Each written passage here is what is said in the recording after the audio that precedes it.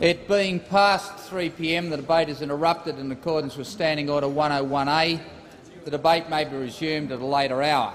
Questions without notice. Are there any questions? The Honourable Leader of the Opposition. Mr Speaker, my question is to the Prime Minister, and I ask the Prime Minister, is he aware of the view expressed by Professor George Winterton, a member of the Republican Advisory Committee, that if the Governor-General's powers are inherited by a Republican head of state, since the link with the monarchy would have been severed, the present conventions governing the exercise of the reserve powers might not subsist? What is the basis of the Prime Minister's apparently confident belief that the conventions governing the reserve powers can safely travel from a Governor-General to a President, even though they are not conventions of government but conventions of the Crown? The Honourable Prime Minister. Mr. Speaker, the government would and the Parliament would, by proposal, then by referendum, make clear in a referendum proposal that those powers now enjoyed by the Governor-General, so-called reserve powers, would be enjoyed by the incumbent President, in which case the powers would be undefined. The alternative is to try and define the powers to say what such a person may or may not do. I think the honourable gentleman will agree that the difficulty in that is that all of the contingencies which go to the rights and prerogatives of the head of state versus the head of government versus the government, these questions about the rights of the Prime Minister and the Cabinet in the event, say, of a 1975-type deadlock, all of these sorts of problems would then have to be comprehended in a set of codified arrangements. I think they are not capable, A, of being agreed, B, foreseen. So it's the implication, what's implied in the question, if it's not written down, the power doesn't exist. Order. No, but the thing is, but my point is, if it is written in, if it is written in, it's in, even if it isn't articulated. The Honourable Member for Paterson. Mr Speaker, and my question without notice is to the Treasurer. Can the Treasurer advise the House of the importance of returning the budget to surplus, and what would be the consequences of failing to achieve that outcome? The Honourable Treasurer. Mr Speaker, in response to the member for Paterson, I can say that clearly it is very important to return the budget to surplus, as the government has announced it will do in 95-6 through various measures, including significant fiscal tightening and achieving a surplus of $780 million in 95-6 and going out to $7.4 billion by 98-9. Now that's important, Mr Speaker, to take the pressure off interest rates, because it dramatically reduces the bond selling task by some $15 billion in 95-6. The tightening of fiscal policy is anti-inflationary, and so it helps us to keep low inflation. And it's also, of course, the process of restoration of budget surpluses means that there is a major reduction in public sector dissaving, so a boost to national saving, less reliance on the savings of foreigners, and a better balance of payments current account outcome. Now, all this, Mr Speaker, represents classic counter-cyclical policy, as well as an attempt to structurally improve our national savings. Now, the importance of such policy has even been recognised, Mr Speaker, by the Leader of the Opposition, who in his otherwise extraordinarily unnotable speech, his headland speech on Tuesday night, otherwise known as his Cape Barren speech, said, his Cape Barren speech, absolutely nothing in it. He did manage to make this commitment, though, Mr Speaker. He said greater economic flexibility will reduce but not remove the need for counter-cyclical macroeconomic policies from time to time. So he therefore said that they could see that there would be a need for counter-cyclical macroeconomic policies, and that's what, of course, the government is engaged in this budget, for the reasons that I've just mentioned. And subsequently went on to say, and to preserve policy flexibility and prudent public debt levels, The corollary is that the governments will need to run budget surpluses in the upswing to increase public saving, which is vital to curing Australia's current account deficit problem. So here he is then committing himself to saying that we should have budget surpluses in the upswing to increase public saving, which is vital to addressing the current account. And, Mr Speaker, that was the rhetoric, but there's an enormous gap between the windy rhetoric of the headland speech and the actual reality of opposition behaviour, because, as everyone in this House knows, what the opposition is trying to do in this budget debate is to prevent billions of dollars of deficit reduction from going through. And they are doing that by opposing various tax measures in relation to company tax, Medicare levy, building materials, cars, the PAYE remittance and the provisional tax uplift factor, the combined effect of which in 95-6 would be to deprive the government of some $1.5 billion of tax revenue, and in the following year $2.6 billion. And to change the budget outcome for this year from a surplus of $718 million to a deficit of $827 million, and next year from a surplus of $3.4 billion to a much smaller surplus of $816 million. In other words, a surplus which would only be a surplus because of asset sales and not what the government was trying to achieve in 96-7, a surplus without asset sales. Now, Mr Speaker, so therefore we see on the one hand this commitment in the broad, this rhetoric about support for responsible counter-cyclical policy and budget surpluses, on the other hand an absolute attempt to prevent that happening. Now that is just nothing more, Mr Speaker, than economic sabotage. Economic sabotage by an opposition who is prepared to say, on the one hand, trying to stand on the lofty heights, that we support appropriate policy, we stand for appropriate policy, and policy which is in the interest of the nation, but when it comes to the particular reality of measures before this House, voting time and time again to try to stop that outcome occurring. In other words, it's just complete attempt to sabotage the economy, to make it more difficult in terms of the current account, to make it more difficult in terms of anti-inflation behaviour, and to keep pressure on interest rates. They would like to see those things happen, quite clearly from their behaviour, Mr Speaker. Now that is just an atrocious position for the opposition to be in. And the Leader of the Opposition wants to sort of go around and stump around the country pretending to be a man of some honour and a man who stands for something substantial and there's a real alternative, then surely it's up to him to behave like that and not just to make expressions of high-sounding rhetoric. Mr Speaker, when it comes to reality, what we see is an opposition which is simply unprepared to do that. And if they want to argue, Mr Speaker, that the way in which it should be done is through outlays, let me just say this very briefly about outlays. Outlays for 95-6 at 25.1% of GDP are 3.5% of GDP below what they were when we came into office. 3.5% of GDP, less than they were when the now Leader of the Opposition was Treasurer. 3.5% of GDP. Outlays as a percentage of GDP in 95-6 are lower than in any year when the now Leader of the Opposition was Treasurer. And outlays are projected to drop to 24% of GDP by 98-9 from their current 25.1% in 95-6. That is almost 2% of GDP less than in any year when the now Leader of the Opposition was Treasurer. So, Mr Speaker, outlays are not extravagant, they are tight, but they're very well targeted to those in need. And if the opposition want to say that we should be slashing outlays rather than raising taxes, then that means they have to face up to the fact that they'd be taking amounts away from people in need, from the very people that they now say that they are concerned about.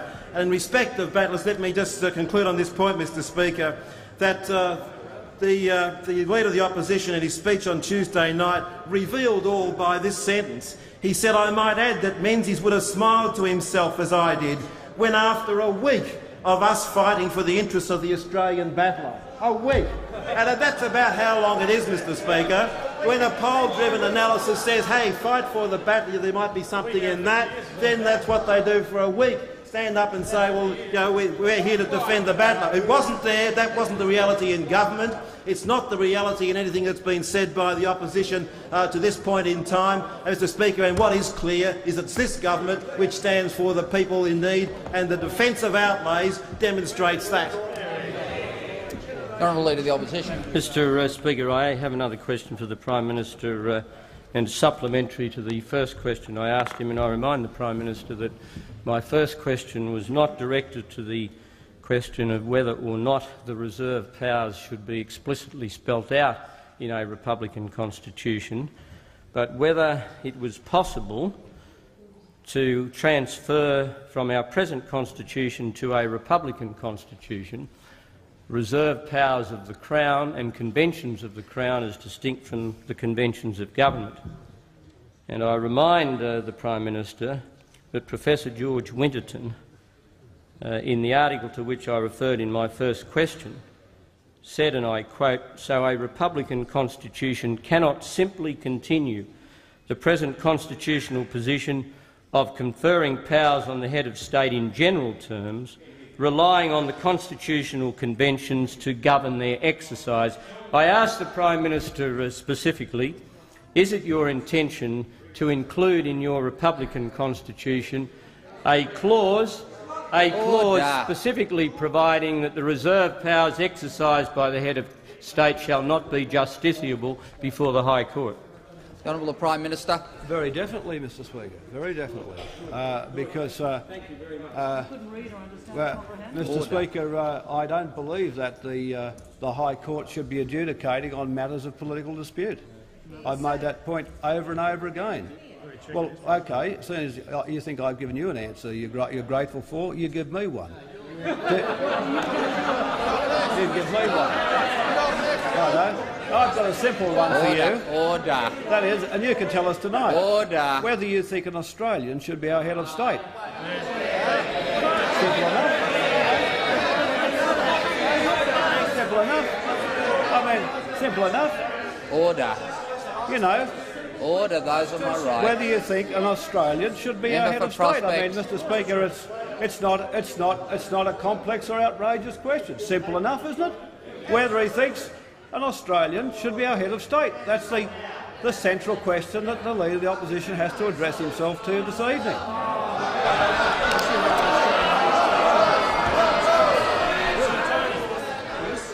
Order. The member yes, for Warringah obviously has been well Mr. received. Speaker, as a point of order. Standing Order 74 says that we should show respect to the Governor-General. The Prime Minister is suggesting that the Governor-General is not an Australian citizen, and I suggest that you... No, there's no point of order. If the honourable member for Warringah wants to be a little clever with taking points of order, I shall also be clever. The Leader of the Opposition, I think the Leader of the Opposition asked a very serious question. The Prime Minister was responding. Mr. Speaker, no, I've given him an answer on both fronts, Mr. Speaker. I've made it very clear that I don't believe that if these powers are expressly articulated in the Constitution, they will become other than matters and rules of law and will end up being justiciable. And that will mean you'll be asking justices of the High Court to decide matters. Take 1975. Was there anything particularly wrong with the supply bill? Was there a technical dispute? Well, of course there wasn't.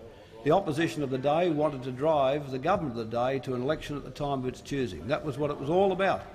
And why would that matter then be? Why would that matter be then put in the hands of the Chief Justice or judges of the High Court? And that's the point we made very clear last night. But, Mr. Speaker, let me say, these are matters which the Australian public are entitled to think about.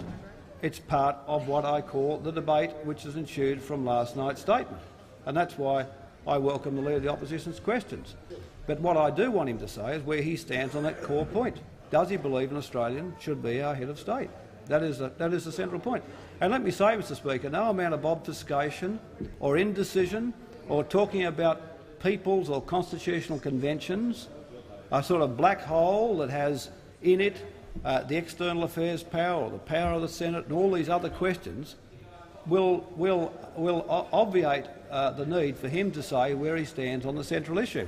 And, Mr Speaker, it's just worth recording again that one of his fellows in the Premier of Victoria had a few things to say about these things. He said, "I think last night's speech, while it won't be agreed by all, member for Melbourne and the member for Wells, won't be agreed to by all, sets a blueprint for a discussion." And he said, "You've got to understand, a great number of this community are young people who do not have the same historical reference point back to the UK.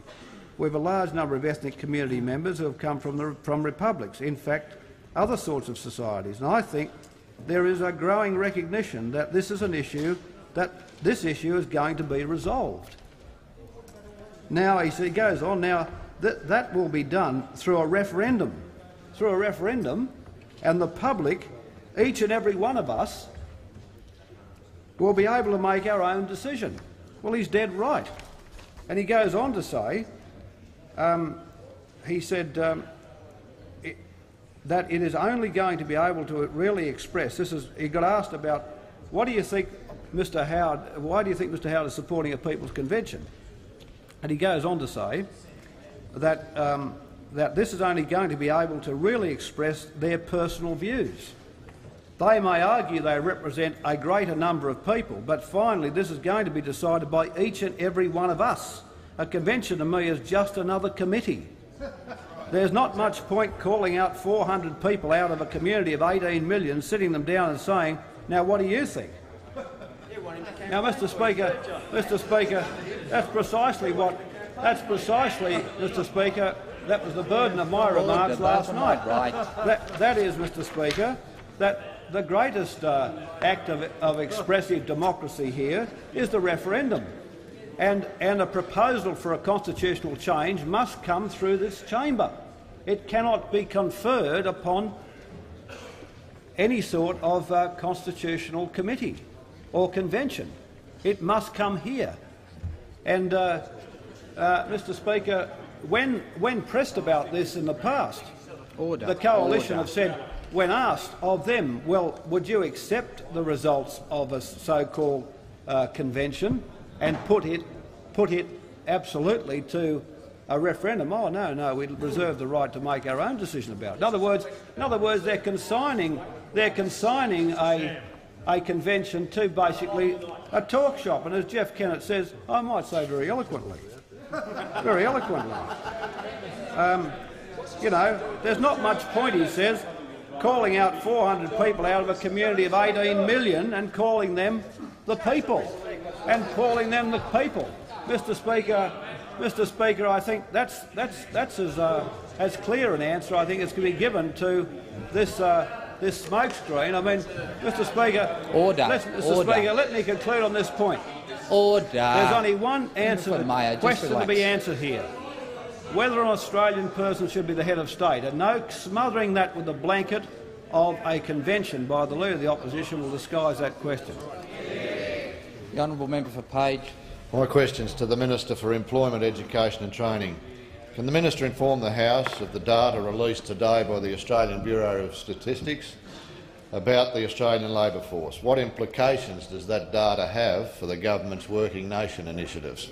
The Honourable Minister for Employment, Education and Training. I thank the honourable member for his question, Mr Speaker, and today's labour force survey figures confirm in trend terms the continued improvement in the Australian labour market. In trend terms, the unemployment rate fell to 8.4%, the lowest since December of 1990, and the trend unemployment rate, Mr Speaker, has fallen in every month since August 1993. In other words, for almost 2 years, the trend rate has been coming down. In seasonally adjusted terms, the figures show today that employment fell by 21,400 and unemployment rose by 8.5 to 8.5%, but the fall in employment this month, Mr Speaker, represents a modest correction from the extraordinary jump of more than 90,000 in April, and I might say is at the lower end of market expectations.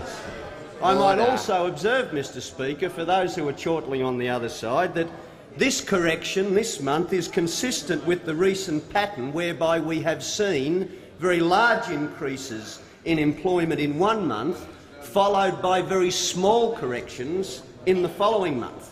That's why the trend, as well as the actual figures, have continued to come down. In fact, over the last 2 months, Mr Speaker, there's been a net increase in total employment of 69,000 jobs, all of it full-time jobs. I might also observe, in terms of the figures today, that female full-time employment rose by a further 8,800 and is now at an all-time high. And the participation rate remained at the very high 63.7%. A healthy sign, I might observe, Mr Speaker, of a strong labour market. So all of these figures are consistent with us achieving the working nation targets. It's true that the jobs growth has been slowing, but off huge growth that no one ever expected could be achieved. But what's also consistent when these figures come out, Mr Speaker, is the pattern of opposition response. Because last month, when there was the huge employment growth, they were out there predicting interest rate rises. This month, when we've had a fall that's observed by the markets to be a correction, they're telling us that the rate of employment growth is slowing and we're back into recession. The problem for that side, of course, is that they want to carp and criticise, but they don't want to offer constructive solutions. Where was the reference in the headland speech to employment and training? Wasn't one. Even in the things that matter, we had a whole chapter devoted to it. But it's dropped off the agenda over there, probably because the Shadow Minister is incapable of putting the policies together. Order. No policies on employment and unemployment. Member for Goldstein. No commitment to the Youth Training Initiative or Working Nation. And despite the fact that we've got members of the National Party putting on record in the Parliament their support for initiatives under the Working Nation Initiative. The member for Lyme, very perceptive member because he's getting behind these initiatives. They want them supported, but where is their mention on your side? None at all. No commitment to the training wage. Your approach is to cut youth wages. It's to force young people off the dole. And for those who haven't been able to get off the benefit, you'll wash your hands of them and refer them to the voluntary organisations. The simple fact of the matter remains, Mr Speaker, that we have created 610,000 jobs in the last 2 years. We've increased since 1983 the total number of jobs in the economy by 2 million. 2 million jobs and 610,000 in the last 2 years. John Howard, when he was Treasurer of the Coalition Government, could manage only 262,000 in 5.5 years. Get the comparison. Do you understand the difference between our approach on job creation and yours? Ours produces 610,000 in 2 years, 2 million in the 12 years, and your miserable performance, 262,000 jobs in a whole 5.5 years. Well done. Little wonder you can't put a policy together now. I might say, Mr Speaker, I'm told today, I will wind it up on this point. Order. I was told today, Mr Speaker, of a conversation overheard in the corridors. A conversation involving the member for Mayo. And it went like this. He asked the person what were the figures, obviously referring to the unemployment figures. The response, they're up. Alexander Downer, that's good. But he's seen saying it's good and he says, no, I mean it's bad. Now we all know how he can change his mind. But the simple fact remains, Mr Speaker, that when it comes to employment, the opposition has no policies. All they've got is hope that the figures will go bad for us. Well, they're not going bad for us, and they'll continue to improve. The honourable member for Gippsland. Mr Speaker, my question without notice is to the Prime Minister. Will you confirm that any of the estimated 3 million Australians who hold dual citizenship will be able to be elected to the office of President of Australia? The honourable Prime Minister. Mr Speaker, the qualification I made clear last night. If you're an Australian citizen, you qualify. The honourable member for Moreton. Thank you, Mr Speaker. My question is to the Minister for Communications and the Arts. Would the Minister inform the House about actions to promote Australian content in commercial television? Would he explain... Order. Start again. If you've got another question on my left, save it till it's your turn. The member for Moreton has the call. No, you won't. You'll just sit there and listen. The member for Moreton. Thank you, Mr. I warn the member for Mayo. My questions to the Minister for Communications and the Arts. Would the Minister inform the House about actions to promote Australian content on commercial television? Would he explain how these actions will benefit Australians and help position Australia to take advantage of the broader developments in the communications sector? Is the Minister aware of any recent assessments of the communications revolution, and would he advise the House about the implications of any such assessments? The Honourable Minister for Communications and the Arts. Thank you, Mr. Speaker. Australia is one of the few countries that can claim to have a very innovative public broadcasting sector through the ABC and SBS, as well as a very dynamic commercial television sector, Mr. Speaker, all of whom are very strongly committed to producing good Australian content. Yesterday, the Australian Broadcasting Authority released its new standard for Australian content on commercial television, and the new rules will strengthen the Australian presence on our television screens. This new standard by the ABA is the result of intensive consultations with broadcasters, program makers, members of the public, and of course with commercial television being the most influential sectors of broadcasting in Australia, this is a very pivotal debate. It will help, I believe, Mr. Speaker, by increasing the level of Australian content on television, help make sure that we're continuing to develop and protect Australia's identity as seen on television, and in particular to make sure that the shape of kids' dreams in particular are influenced in the right manner on television. Now, this new standard, first of all, provides for an increase in the minimum annual level of Australian content to 55%, which is to be achieved by the commercial broadcasters by 1998. But most importantly of all, there will be a doubling in the level of new Australian children's drama by 1998. And Australia already has a tremendous reputation throughout the world for producing quality children's drama on television. We've got series such as The Winners, which has been seen on 82 countries around the world. We've seen Round the Twist on 45 countries around the world, as well as the series Liftoff, which has been picked up by the Fox network in the United States, as well as many other countries. And last week, Mr. Speaker, when I was in Seoul for a meeting of APEC communications ministers, one of the US Federal Communications Commissioners went out of her way to praise Australia for the fact that we're leading the way with many countries in producing quality children's drama on television, and that's something which all of us can be very proud of. The new rules, the new standard proposed by the ABA also provides for a simplified Australian content test, so that will provide some assistance to the broadcasters in calculating their obligations. So what we'll see, Mr. Speaker, is the viewers will benefit by more Australian content, and in particular the kids will benefit by more quality Australian children's drama on television. We'll see the program makers benefit by an increase in their production slates, as well as seeing benefits for the broadcasters by the introduction of a simplified system.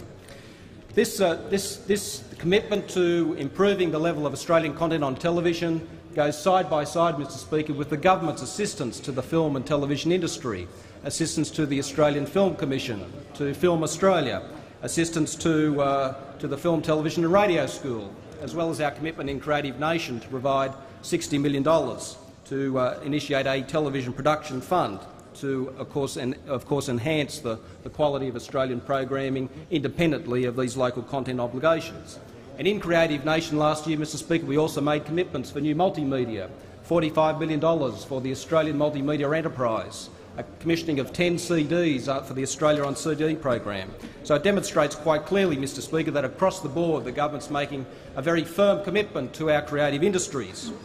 Now, in contrast, the opposition leader's speech, the headland speech last Tuesday, did make some comments on the communications and the arts portfolio, and those comments were made under the headline, "The Communications Revolution."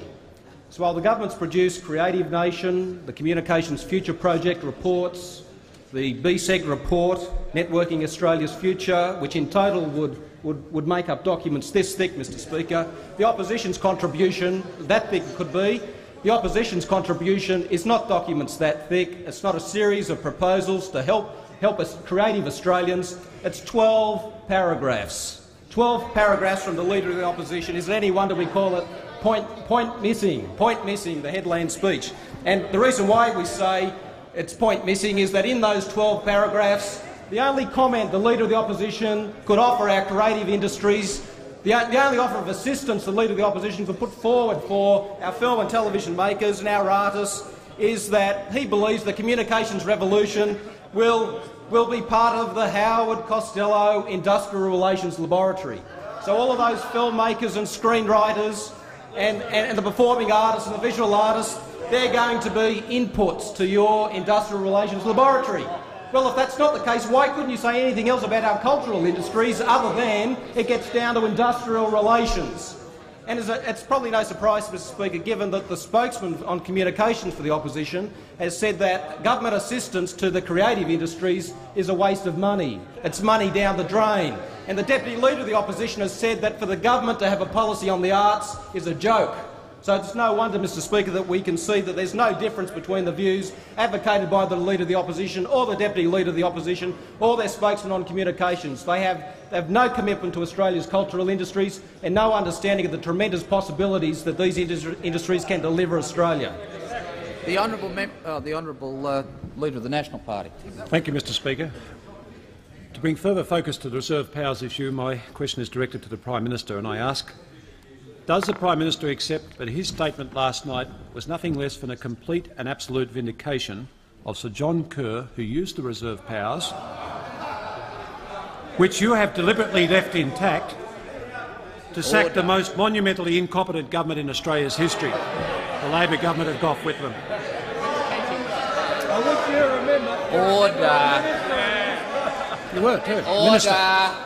Mr Speaker, by right. I ask the Prime Minister, are those who maintain the rage wrong? I ask, will the Labor Party, for you as Prime Minister, apologise to the family of Sir John Kerr for making him the Prime Minister, I think, is trying to hear the question. Up until the time of his death. Mr Speaker, I ask the Prime Minister, do you accept that by not codifying the reserve powers, you have condemned Labor's whole approach to the complex issues surrounding November 1975 to being completely and utterly absurd? The Honourable Prime Minister. Order. Mr Speaker, at the end of that great century of change in Europe, the 18th century, when the French Revolution came and the great revolution in the United States came with the American War of Independence. Order. Deputy Leader of the Opposition knows better. And the American War of Independence, where that fight was led by the first American president, the great soldier statesman George Washington, when the designers of that Constitution sat down to write that Constitution, they severely constrained the powers of the American presidency and divided it between the presidency, the legislature and the Supreme Court. That is, despite the huge force of the political force running right through that century down to the last quarter of it, and winning a war of independence, there was still substantial constraints on American executive presidential authority. No such similar constraints existed in the transfer of powers from the English monarchs to the British Prime Minister and, after 1901, to the Australian Prime Minister and Cabinet. But part of the check always was that there would be, in the hands of the monarch, a power to look over the operation of the government with this power. In our system, there was another one. That is, because our Constitution was written in 1901 and not 1913, after the House of Lords, with the Asquith Lloyd George budget, defeated the House of Lords in 1911 or 1912. Mr. Speaker, defeated the. If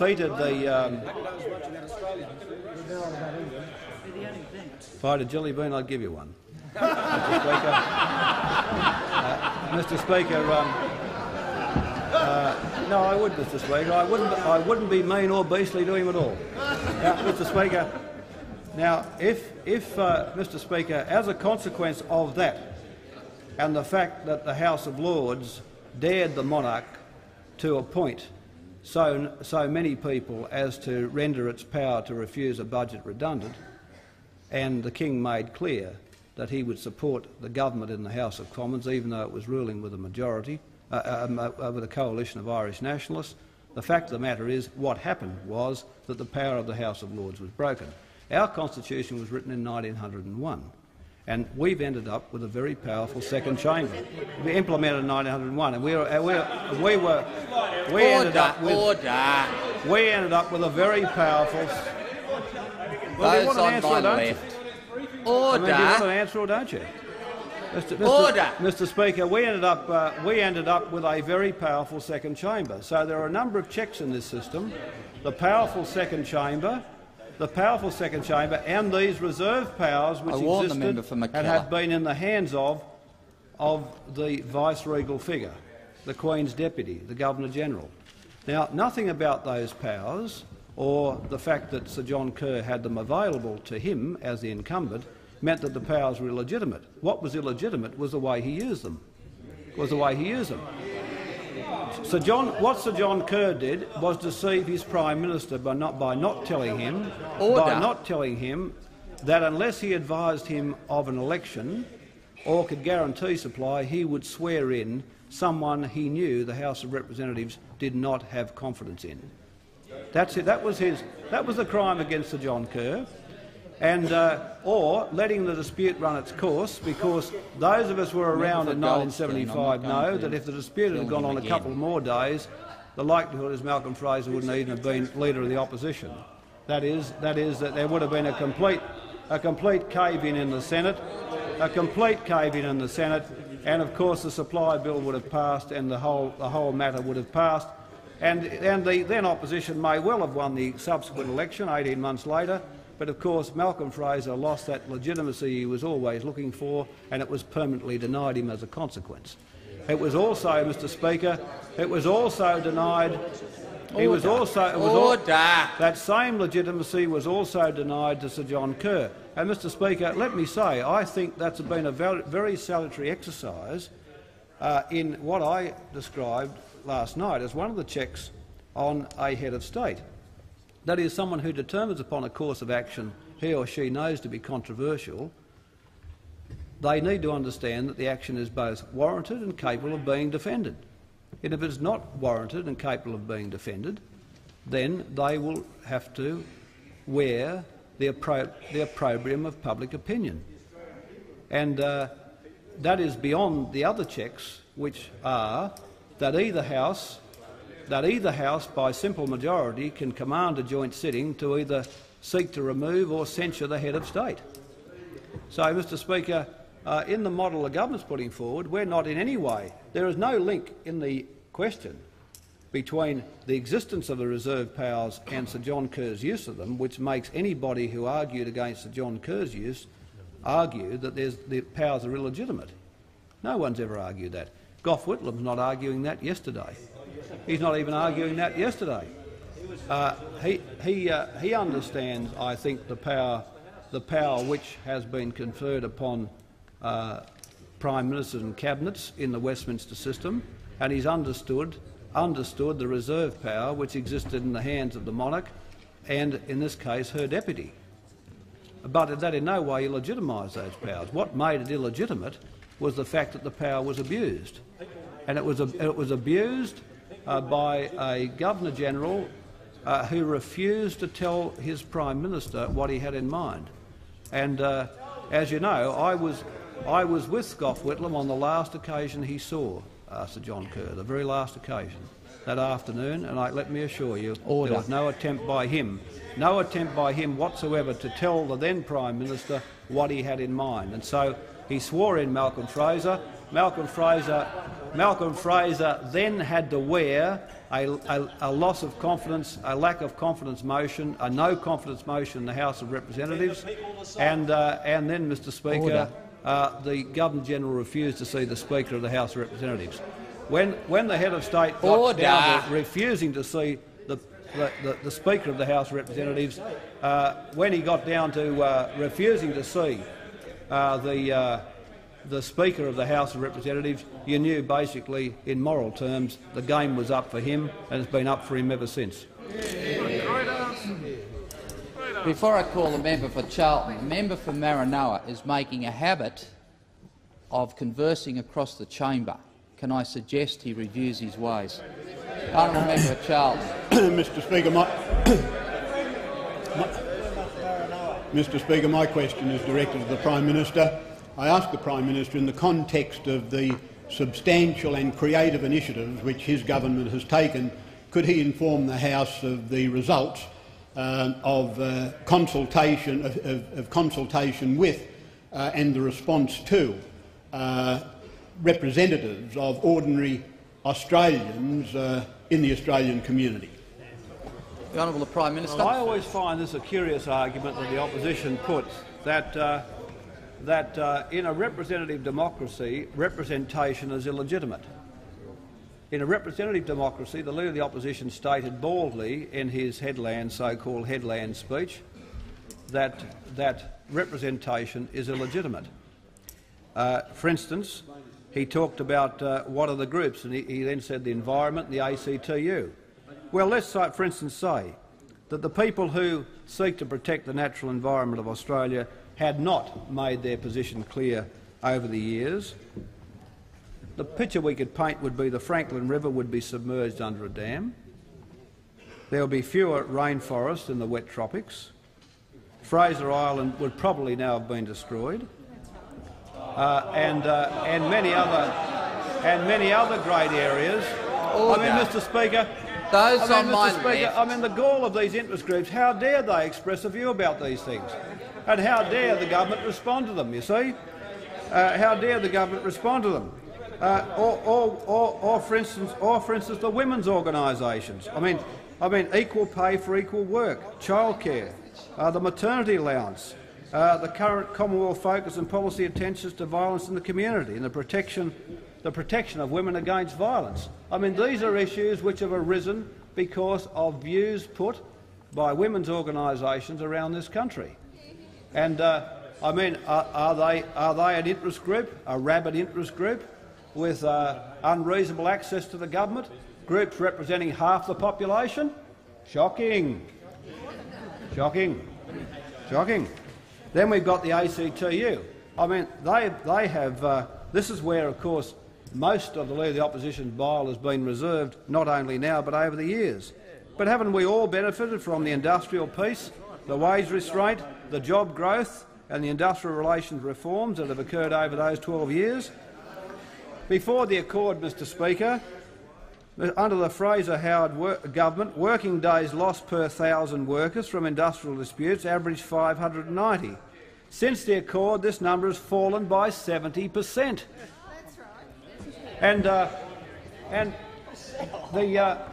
Minister for Employment, Education and Training made a point earlier about the huge multiples of employment growth which have come from these policies compared to coalition's times, and so for meeting the government and speaking with the government, joining the government productively over 12 years to have a better industrial relations scene, higher levels of productivity, lower levels of inflation, higher levels of employment growth, it seemed to be on the part of the opposition leader unseemly, an undue right from another so-called rabid interest group, or the fact that, Mr. Speaker, we've got inflation between 2 and 3% when it was at over 10 under him. Or let's take some others.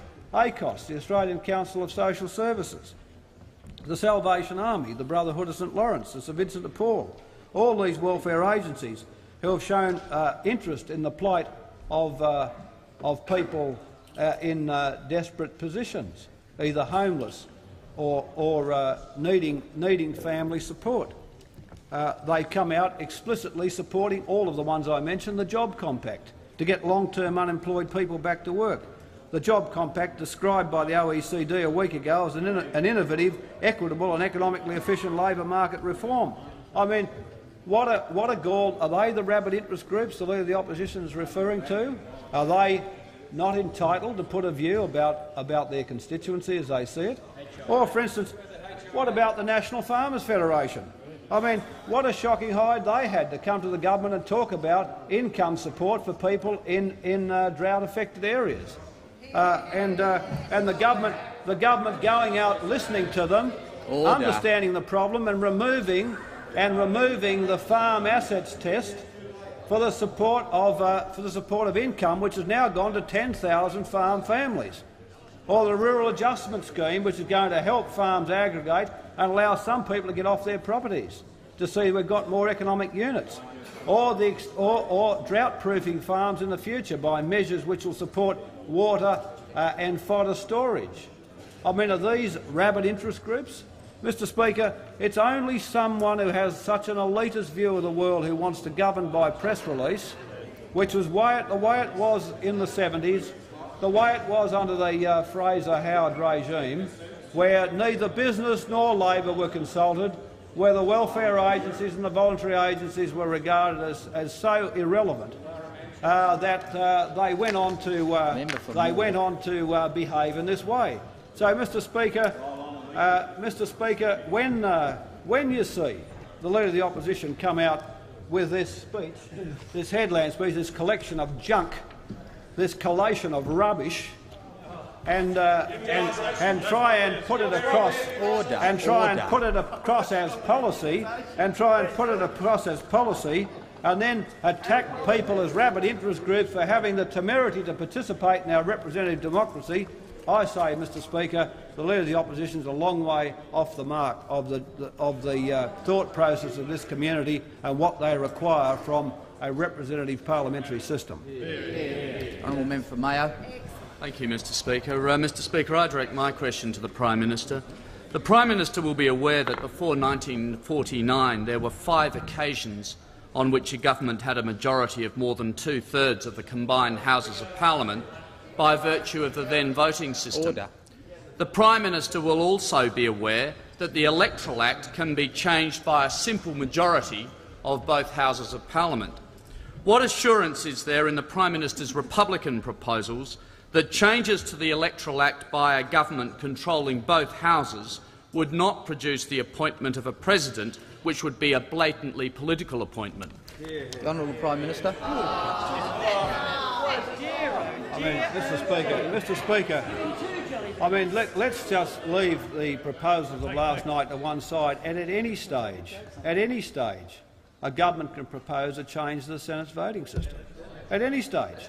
So what's the reference to the Republic, for God's sake? Order. Order. Member for Mayo, you've asked your question. Mr Speaker, even if senators were elected at large, say they were elected from constituencies, you would have a House roughly half the size of the House of Representatives. That's what the Constitution says, doesn't it? That's right. So therefore,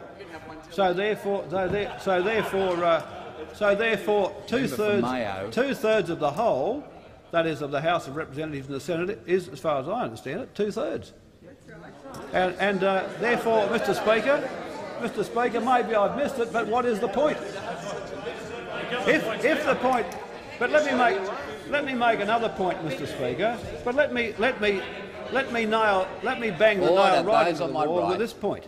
Apparently, in the implication of the question, the questioner says on 5 occasions before 1949, governments could have secured a 2/3 majority. My view is, and somebody said Malcolm Fraser was 1 seat away securing it in 1975, if community opinion is such that they have entrusted the parliamentary process to one political force commanding a 2/3 majority, that force is entitled to say who should be the nominee, who should be the head of state. And but the likelihood is, why would it not be? If community opinion in the country was so strong for one political force or another, why should a minority with less than 1/3 of that joint sitting with less than a third of that joint sitting, have the final say then about who should be the head of state. So, I would have thought, Mr. Speaker, I would have thought that that most of the people in this House believe that when you get the 50% plus one, in a democracy you have some rights. At 50% plus one, you've got some substantial majority support. We're saying more than that. We're saying two-thirds of the joint sitting of both houses. And apparently they're arguing over here, Mr. Speaker, that apparently they're arguing if the coalition would have had two-thirds of a majority in both houses in 1975, it would have been dreadful for them to nominate and elect the head of state. It would have been a dreadful thing.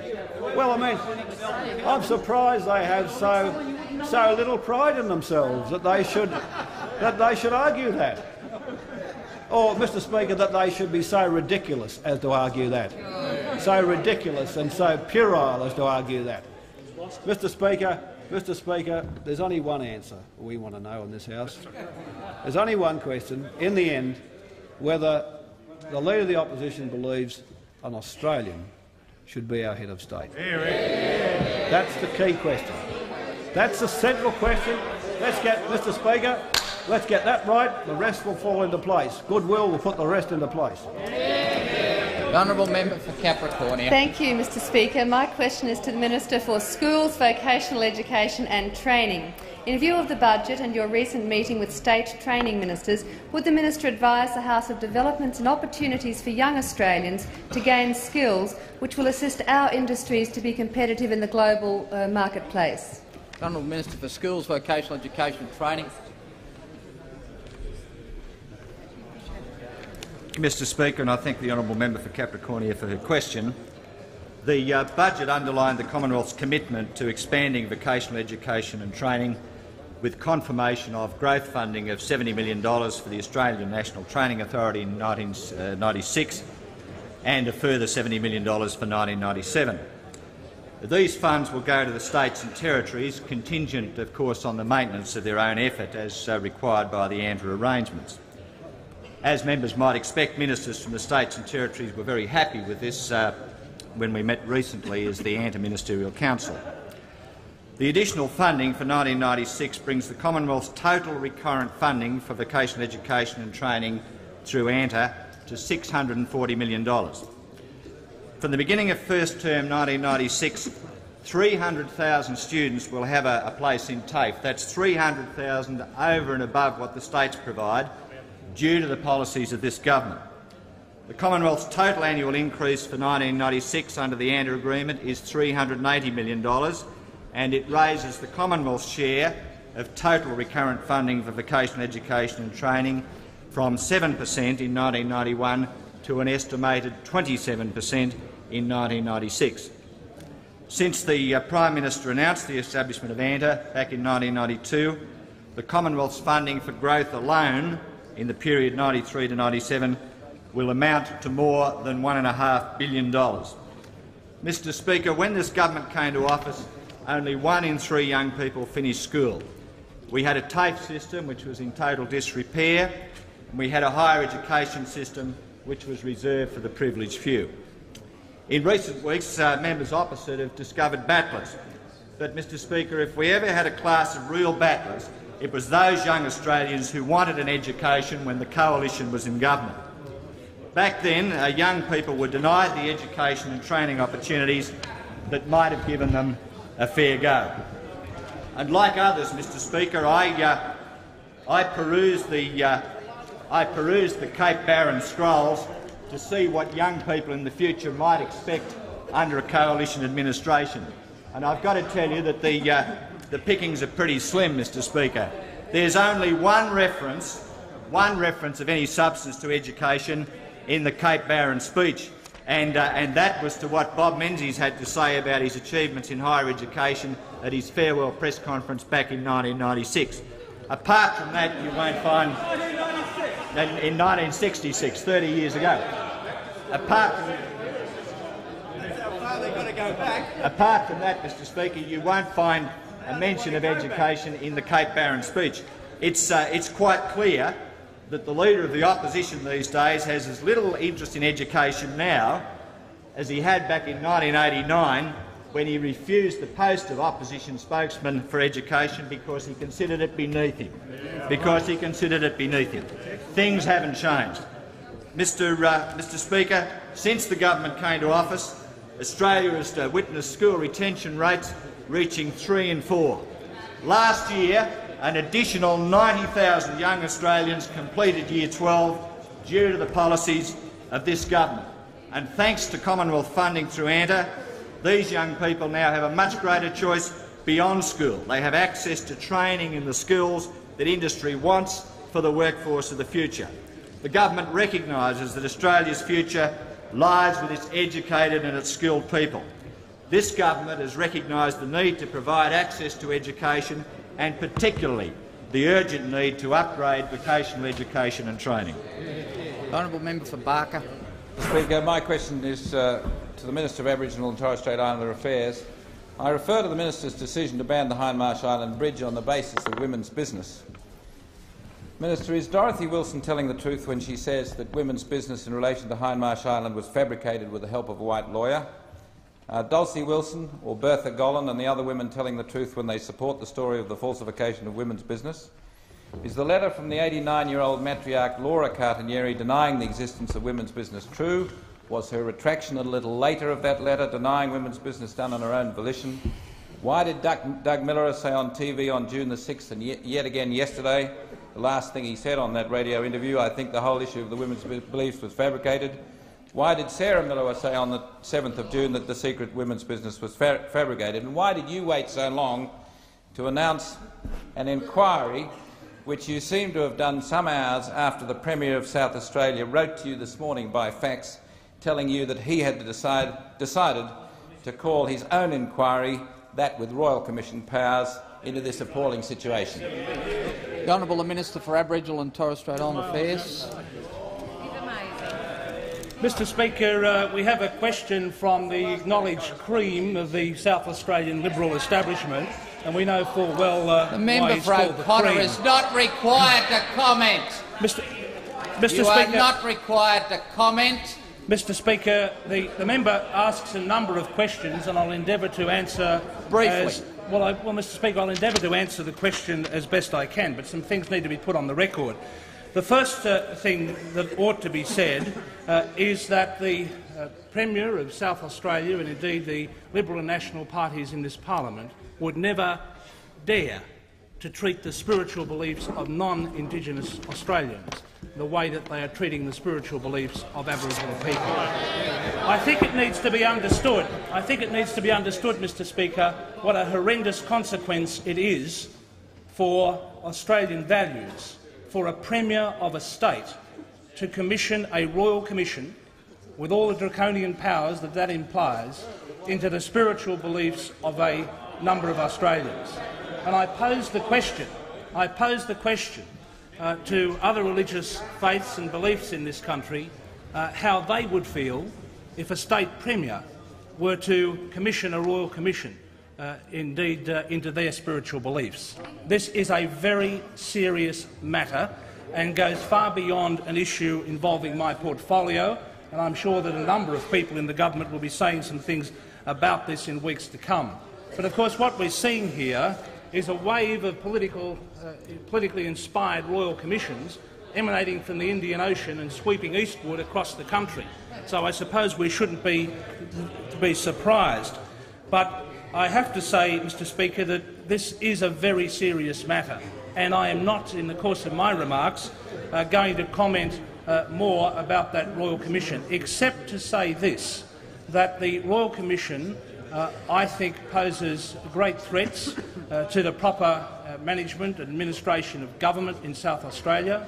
It is very much an abusive process of the executive government in South Australia, and indeed the Prime Minister will be writing, if he has not done so already, to the Premier of South Australia, asking him to think again in respect of this Royal Commission and to cooperate with the inquiry I have announced today under proper processes through the Aboriginal and Torres Strait Islander Heritage Protection Act, to be conducted by Her Honour Justice Jane Matthews, President of the Administrative Appeals Tribunal and the Deputy President of the National Native Title Tribunal.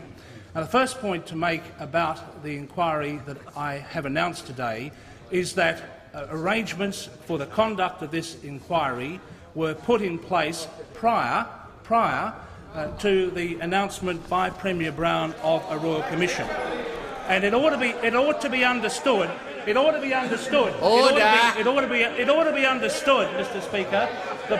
Those on my left, the member for Fisher. It ought to be understood, Mr. Speaker, the basis on which the South Australian Premier Mr Brown and the South Australian Cabinet has purported to call this Royal Commission. In fact, the Premier wrote to the Prime Minister yesterday about this issue. He gave the Prime Minister of Australia an ultimatum to respond within 48 hours. And the fact of the matter is that that ultimatum was presented to the Prime Minister at 1:45 p.m. Eastern Time yesterday. Now, I spoke with the South Australian Premier this morning after the Premier had announced the government's decision in South Australia to establish an inquiry with the powers of a Royal Commission. Now, he confirmed to me that the South Australian government's decision in this matter was taken despite the fact that no response had been received from the Prime Minister to the ultimatum. He indicated that he acted on the basis of one unconfirmed media report, and indeed, after discussions with the Prime Minister's office, I can indicate that no such indication, no such statement was made on behalf of the Prime Minister to any media outlet. Now, on the basis of that, the South Australian government is throwing around money like a drunken sailor, issuing a Royal Commission with the powers to compel an Australian to come forward and give evidence about their religious beliefs, an unprecedented abuse of government power. But, Mr. Speaker, I want to turn finally to answer the last part of the question that was raised by the member for Barker. Member for Barker was trying to hear you. And throughout all of this, the fingers of the Liberal Party at the state and federal level are all over this issue. We saw the member for Barker and indeed the member for Mayo come into the parliament yesterday and indeed wave this around as if it was some kind of holy writ. The great lie of Hindmarsh Island. The Minister will now put that away. And in fact, Mr. Speaker, the two key people who are referred to in the basis of the allegations by the member for Barker are in fact Doug and Sarah Malera. And I'm going to table two transcripts, Mr. Speaker, of what these two people said on the public record. I'm turning briefly just to two references to what they said. Mr. Doug Malera, who was put forward by the Liberal Party as the person who says that there's been a fabrication, yesterday spoke to Keith Conlon on Radio 3AW. And Doug Malera said, quote, "Yeah, I was a tool in helping it get it brought out into the open now." Well, Conlon says, that's different, isn't it? If you've got to help bring it out in the open, that's different from fabricating it. Malera, no, I don't believe it was a fabrication. That's the basis of the story. You can all read the rest because I've tabled the document. That's why I've tabled it, because you don't want to think that because something's in the Adelaide Advertiser, it is true. The second and final part of the transcript I wish to refer to is an interview with Murray Nicol by Sarah Malera, and the interviewer, Murray Nicol, asks Sarah Malera the following: "Let's look at the claim that he makes, i.e. her estranged husband Doug, that he invented the story." Sarah Malera, yeah. Nicol, can we have a look at that? Sarah Malera, yep. And is that claim accurate? Sarah Malera, no. Well, now on the front page of the Advertiser, says Murray Nicol this morning, you were quoted as agreeing with what he said. Sarah Malera, quoted? Nicol, sorry? Sarah Malera, I wasn't the writer of it, so I don't say it because I didn't write it. If I wrote it, it would be different. Nicol, yeah, that's okay. I mean, that's why I'm asking. Your name was put up in certain comments in the newspaper this morning on the front page. Answer, well, anyone can do that. Now, Mr. Speaker, I conclude my answer in this way. Throughout all of this issue, Order. I have endeavoured at all times to act on the basis of legal advice and be fair to all concerned. And let me say on behalf of all those on the government side of this parliament, we reject absolutely some draconian royal commission into the spiritual beliefs of any Australian. The honourable member for Dunkley. Thank you, Mr Speaker. My question is to the Deputy Prime Minister and the Minister for Housing and Regional Development. To celebrate World Environment Day, the Minister launched a major report on how we can make our cities and towns greener places to live in. Can the Minister inform the House why it is so important that we focus on an urban environment agenda in Australia and how this report will contribute to action? The Honourable Deputy Prime Minister. Order. Order. Those on my left, the Deputy Prime Minister has the call. Mr Speaker, I thank the honourable member for Dunkley for his question. Few members of this parliament have a greater commitment to the environment, both globally and locally, than the member for Dunkley, and he has considerable respect for his efforts. Order. Order. I firstly thank the member for his question, because it enables me to mention Green Cities, a report of the Urban and Regional Development Review, which opens up a range of issues concerning the environment and makes a number of proposals in terms of policy. And I think it's an important report, and a report that all members of the parliament would benefit from reading. It's one that the government takes seriously, and already, both in terms of greenhouse and coastal management, the government has taken significant initiatives to pursue issues that touch on the environment of cities. For most people, the issues that are of greatest importance in terms of the environment are those that are closest to them. And so issues of air and water, issues of the quality of the local environment and so on are very, very important issues. But I think also the honourable member for Dunkley draws attention to the methodical way the government goes about developing policy, exposing that policy and encouraging debate within the community. And I think over time that's meant that the government has been able to produce the kind of significant reforms that the Prime Minister referred to earlier. But I think it also gives us the opportunity to draw attention to the opposition in terms of the absence of statements of policy, not necessarily statements of policy in books, but statements that are clearly set out opposition policy in terms of the environment, and therefore to leave a vacuum that's picked up by members of the opposition who exploit that vacuum to put forward ideas in the name of the opposition that no one in this parliament would take seriously. And I refer to the honourable member for Warringah, because only a few days ago in the Australian we have put forward by him, presumably on behalf of the opposition, quite substantial thoughts. He contemplates the sale of Telecom, and so the honourable member for Warringah says, well, we can start to use the proceeds. We can create, he says, an environmental army, and we can have that environmental army led by a general, by a commander, by a corps commander of high profile. He says, well, it could be the former Governor of New South Wales. I guess that appeals to him as someone of a monarchist. Or it could be Dick Smith, or it could be more or less anyone.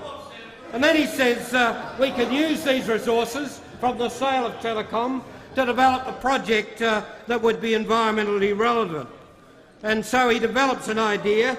We don't know how many environmental projects can be completed with relatively unskilled labour, but chronic problems such as lack of tree cover, weed infestation, feral animals could be solved by enough people with shovels, mattocks, seeds, fencing material, hessian bags, whatever.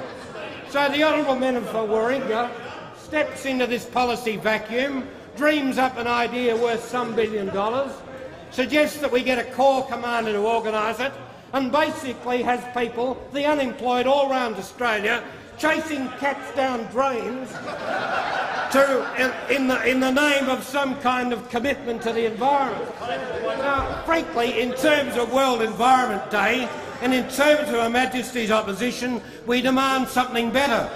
But we've been demanding something better for years, and I think the fact that they don't have credibility out there in the community with the voters is not some technical legal issue, but it's essentially because in terms of policy they simply don't deliver.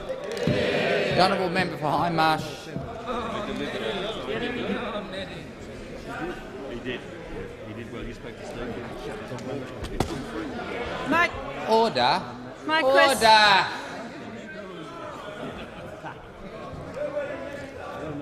My question without notice is to the Minister for Aboriginal and Torres Strait Island Affairs. Minister, through your incompetence, the administration of Aboriginal and Torres Strait Islander heritage has been severely undermined, perhaps irreparably. Order.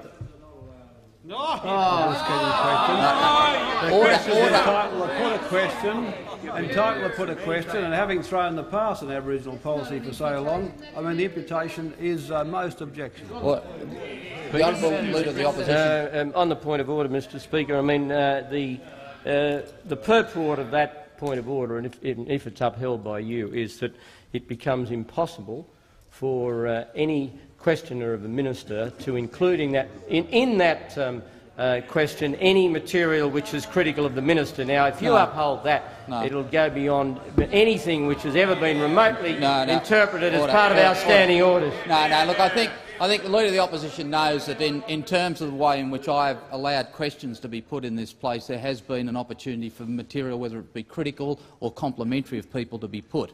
I'd ask the member for Hindmarsh to start her question again, and I'll listen carefully to it, but I'm sure the minister is prepared to respond.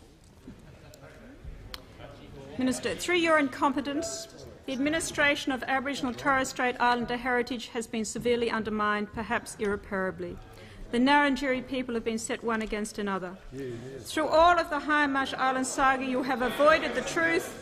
Isn't it true? Right. Isn't it true, Minister, that through the Hindmarsh Island saga you have avoided the truth, abused others in a cowardly way, and have now been forced to call an inquiry? No, look. I think the broad nature of your question, I think, needs to be addressed, but to specifically level some charges at the minister in that respect, I think needs to have some fairly careful wording. Now, if you want to take that further, I offer you the same opportunity under the standing orders, but otherwise I'd ask you just to simply look at the question's content and to reword it. Mr Speaker, I seek leave to move the motion of censure against the Minister for Aboriginal and Torres Strait Islander Affairs. Is leave granted? Leave is granted. You can't even get an answer. Next day of seven. Oh, you're overruling Beasley's given leave. Well, Point of order. Hang on, I'm just going to clarify it. I'll clarify it. The Prime Minister. Mr Speaker, the Leader of the House gave leave. If Callis Gallus wants to move this against he's entitled. Order. The Prime Minister will help the House if you withdraw that comment about the member. She sold the pass on the Aboriginal people on every occasion.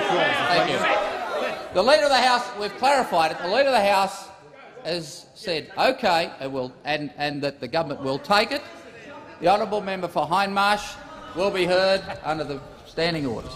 I move that this House censures the Minister for Aboriginal and Torres Strait Islander Affairs for his failure to properly administer the Aboriginal and Torres Strait Islander Heritage Protection Act 1984 in a fair and just way, and through his incompetence, public confidence in administration of Aboriginal and Torres Strait Islander heritage has been severely undermined. Order. Sign forms. The Leader of the Opposition, Deputy Leader of the Opposition, is not helping his colleague at the dispatch box. The Prime Minister is interjecting in the most vicious way. Minister, Could have fooled me. Today you issued a press release which... Mr Speaker, today the Minister at the table, the Minister for Aboriginal and Torres Strait Islander Affairs, who is sitting there like a grinning monkey, finding all this highly amusing, who takes the Minister who obviously, Mr Speaker, I warn them. I warn the member for Prospect. Name her. Name her. She defies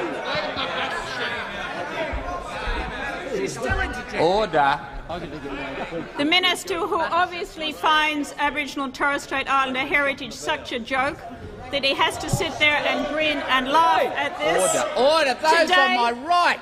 Today, this Minister issued a statement that he will call an inquiry. Can we look at the context in which this inquiry has been called? It has been called after the South Australian government called their inquiry. We now, Mr Speaker, have the ludicrous situation that we have two inquiries into the Hindmarsh Island Bridge, one from the South Australian government and one instituted by this minister.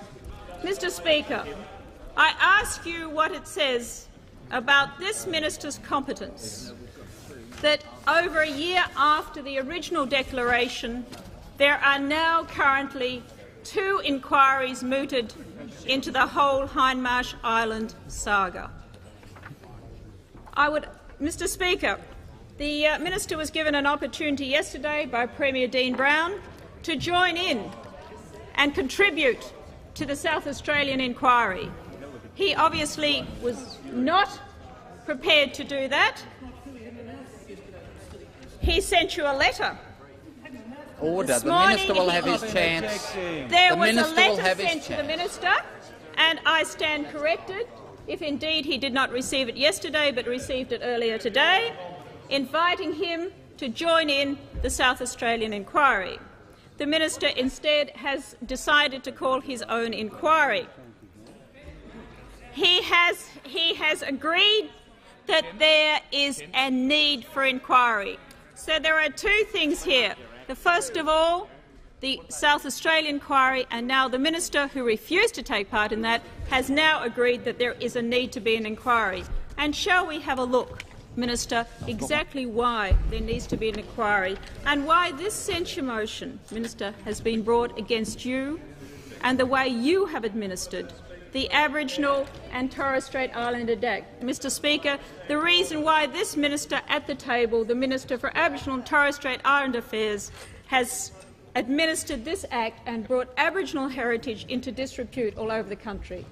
And, Mr Speaker, I must just say that that has been one of the worst things that has come out of that, this whole issue, that wherever you go now in Australia, people know about the saga of Hindmarsh Island.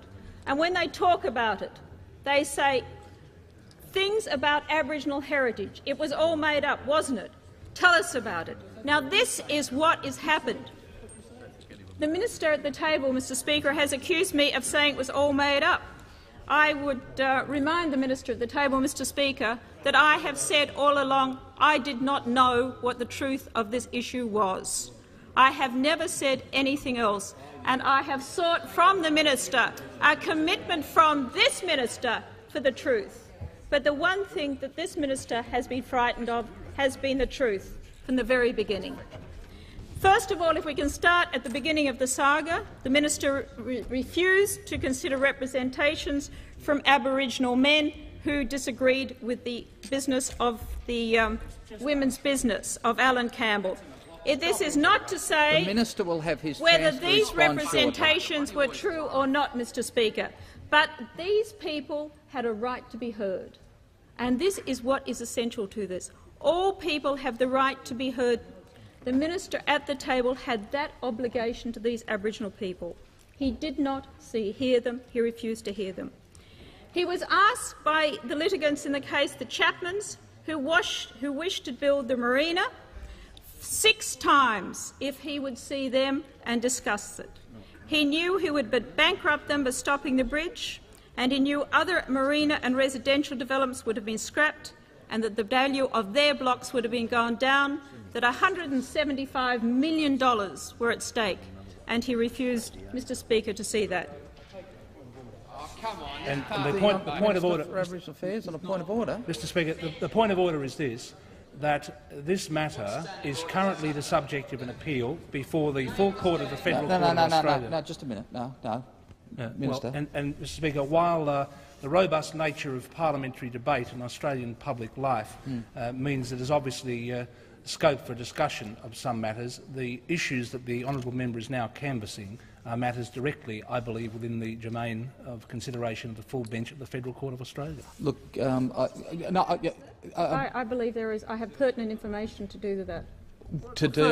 Further to the point of order. Yeah, further to the point of order. Further to the point of order, Mr Speaker, it is my understanding that the appeal before the court is on a narrow matter of law on the description of the Hindmarsh Island area and on the nature of the business before the declaration, and that is solely the matter of appeal and does not canvass this information. Look, can I just say to both the minister and the member for Hindmarsh, who I think are very genuine in their in response to this issue, that the question of the sub judice principle here is one which I'm very acutely conscious of, and given that this is a matter that's been put forward, I think, 3 times this week for consideration as an MPI, I've had a look at some of the issues contained here.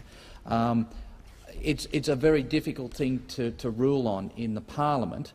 There is a lot of information that's out there in the general public about the issue.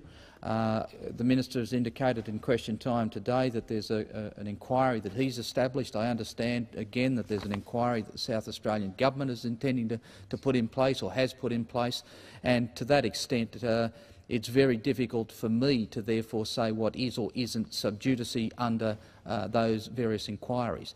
Now, I just say to members they want to, in their contributions, provided of course they are mindful of that, then they should be careful in what they say, so that perhaps some new information which could possibly prejudice the court case is not introduced in this place. But as I say, there's so much that's been written on this out there, I suspect that this debate can continue in the way it has. Thank you, Mr Speaker. Very briefly, Mr Speaker, on the Saunders report, which the minister considered, there were things that Professor Saunders raised herself, the fact that she did not have an anthropologist present, an independent anthropologist. She raised that in her own report, that she had limited time, that she had only spoken briefly to 2 women and only had the information from one woman. The minister knew that, and aware of that, he did not read the 400 representations that were sent to him. And I think we have probably established that he did not have time to, that we have gone through the timeline. The Justice O'Loughlin found that the minister did not consider them. The minister keeps, Mr Speaker, referring to the judgment of by Justice O'Loughlin and saying that he was vindicated. And may I just repeat that what the Justice O'Loughlin said, the minister did not give any consideration to representations at all, and the consequence of these findings is the conclusion that there has been a fundamental failure by the minister to comply with the statutory obligation that he consider the representations before deciding whether to exercise his power. Now that is clear, and yet this minister keeps saying Justice O'Loughlin has vindicated him. So much for that. He did not look at the representations. He did not consider them. Justice O'Loughlin then overturned your declaration, and that seems to be something we have forgotten. He overturned your declaration. And this is not the first time, is it? The minister at the table has had 3 declarations overturned. Well, 1 declaration overturned and 1 where he failed to make a declaration. When the Premier of Western Australia didn't want him to, he did not make a declaration in favour of Aboriginal people, and the law overturned that, and the federal court said he had to. We still have the Broome Crocodile case under review, in which the minister's declaration was again overturned. So here is a minister who has 3 declarations overturned. What does that say about the minister's competence in administering the Aboriginal Heritage Act? That's what it says. We have Justice O'Loughlin saying in the Hindmarsh Island case he did not read the representations. Post Justice O'Loughlin's decision, amounts of information have come up via the media which this minister has chosen to ignore. At any time, he had the option to say enough is enough. It is time that we got this out of the press. We stopped the harm to Aboriginal heritage, to Aboriginal people, and get this out of the press into a judicial inquiry. But did the minister do that? First of all, we had an elderly lady, Laura Cartanini. She was the supposedly oldest Ngarrindjeri woman and the responsible for the secrets. The minister never sought her evidence. And in fact, when a letter came claiming that Nana Ngarrindjeri did not know anything of the secret women's business, it was ignored. It was later accused that this letter was not written by the person claimed, but was a hoax or a fake by somebody else, in fact, Alan Campbell. But did the minister do anything at that stage to settle this question? No. He did nothing. He left it open. Did Nana Cartanini write that letter? Did Alan Campbell forge it? We don't know. The fact that these questions remain unanswered starts to cast this big question over the whole of the Aboriginal heritage issue and puts Aboriginal people against Aboriginal people.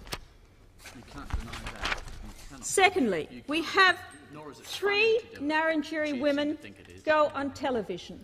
The first of these, the spokesperson, Dorothy Wilson. Dorothy Wilson says she was at the hut, the meeting, where a white lawyer put forward the women's business, and she said it was fabricated at that time. Now, what a blow is this to Aboriginal heritage, that somebody would say that? Is Dorothy Wilson telling the truth? I don't know, but neither does Mr Tickner know. If she is not, then she should be stopped from saying these things because they are harming Ngarrindjeri women. But if she is, then her accusations have to be investigated because they are casting aspersions on the whole of Aboriginal heritage around Australia. What does the minister do? Absolutely nothing. He doesn't investigate it. He washes his hand of it like Pontius Pilate. It's got nothing to do with me. Let the Ngarrindjeri women tear themselves to pieces. That's all this minister does. He has allowed these women to be branded as outcasts and liars. These women who came forward, the minister has said nothing to defend them. He hasn't listened to them, and he's allowed these Aboriginal women to go unheard by the official channels.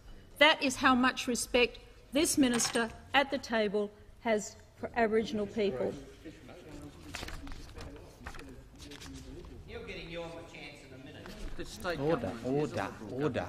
Remember, for this has now been in the papers for over a year at this stage. We have had the women that the minister has ignored.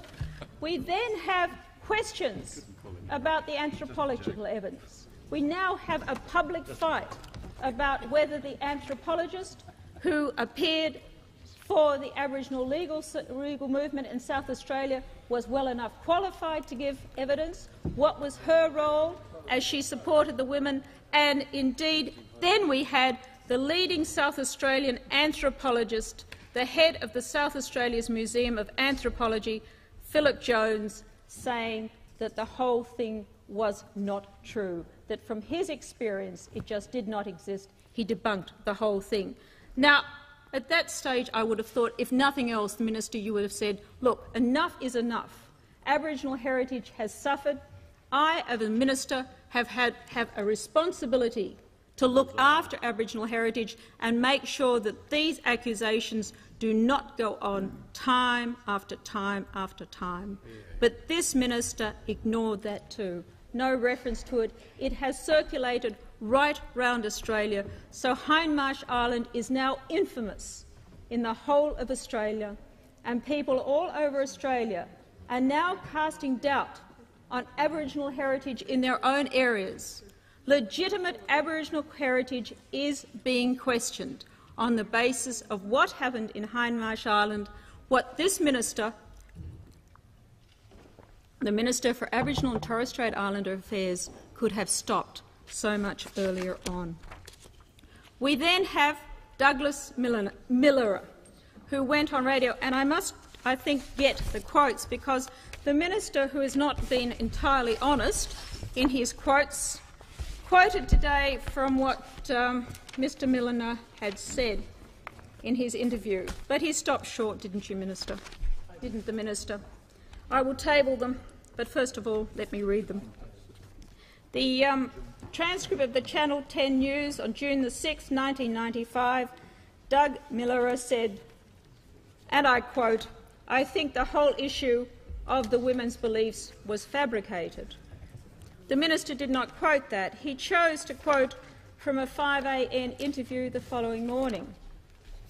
Now, I would put to you that if this Minister was doing his duty, he would properly finish the quote, but he stopped early on in his quote. And I will read, Mr Speaker, to this House the final end to the interview that the Minister read out. And the final end goes, Douglas Miller, that women's business is all fabricated. Codlin, the women made it up? Miller, yes. That was the end of the interview the Minister read out in question time.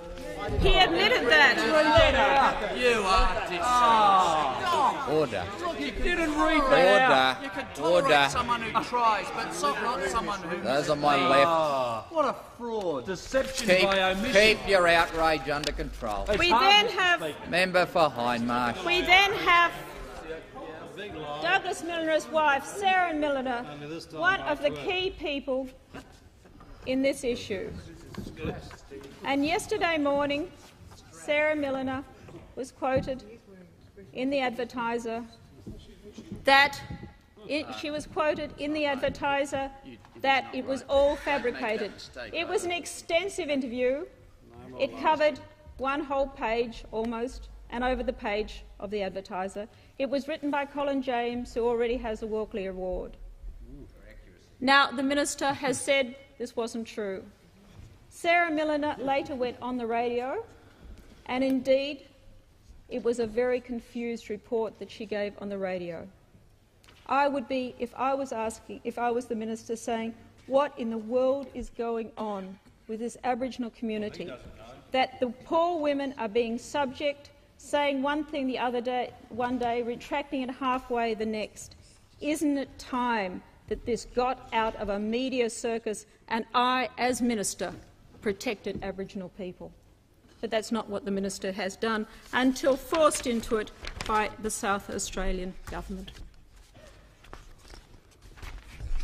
From the very beginning, the Minister for Aboriginal and Torres Strait Islander Affairs has played this game as a political one.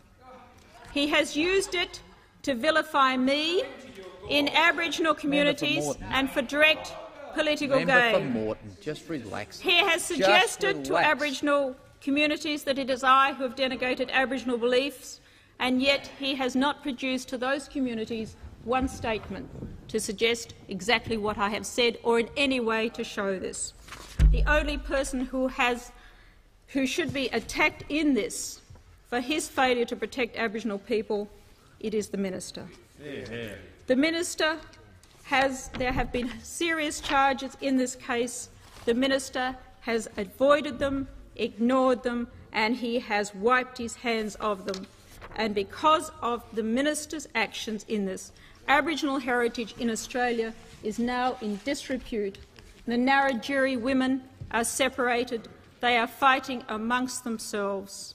And the only person who can take responsibility of this is the man who failed to find out the truth, the man who failed to call an inquiry earlier, the man who should resign, the Minister for Aboriginal and Torres Strait Islander Affairs.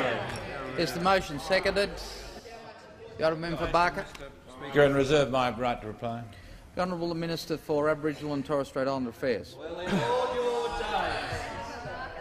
I might actually do that one day, start another speech later. Mr Speaker, having been furiously thrashed with a feather by the member for Hindmarsh, I must say many of my remarks will not only respond to what the honourable member for Hindmarsh has said, but indeed canvass other matters of criticism that the opposition have levelled at me over recent days. Might I say that much of what we are discussing in this motion have already been canvassed in debate recently in this House.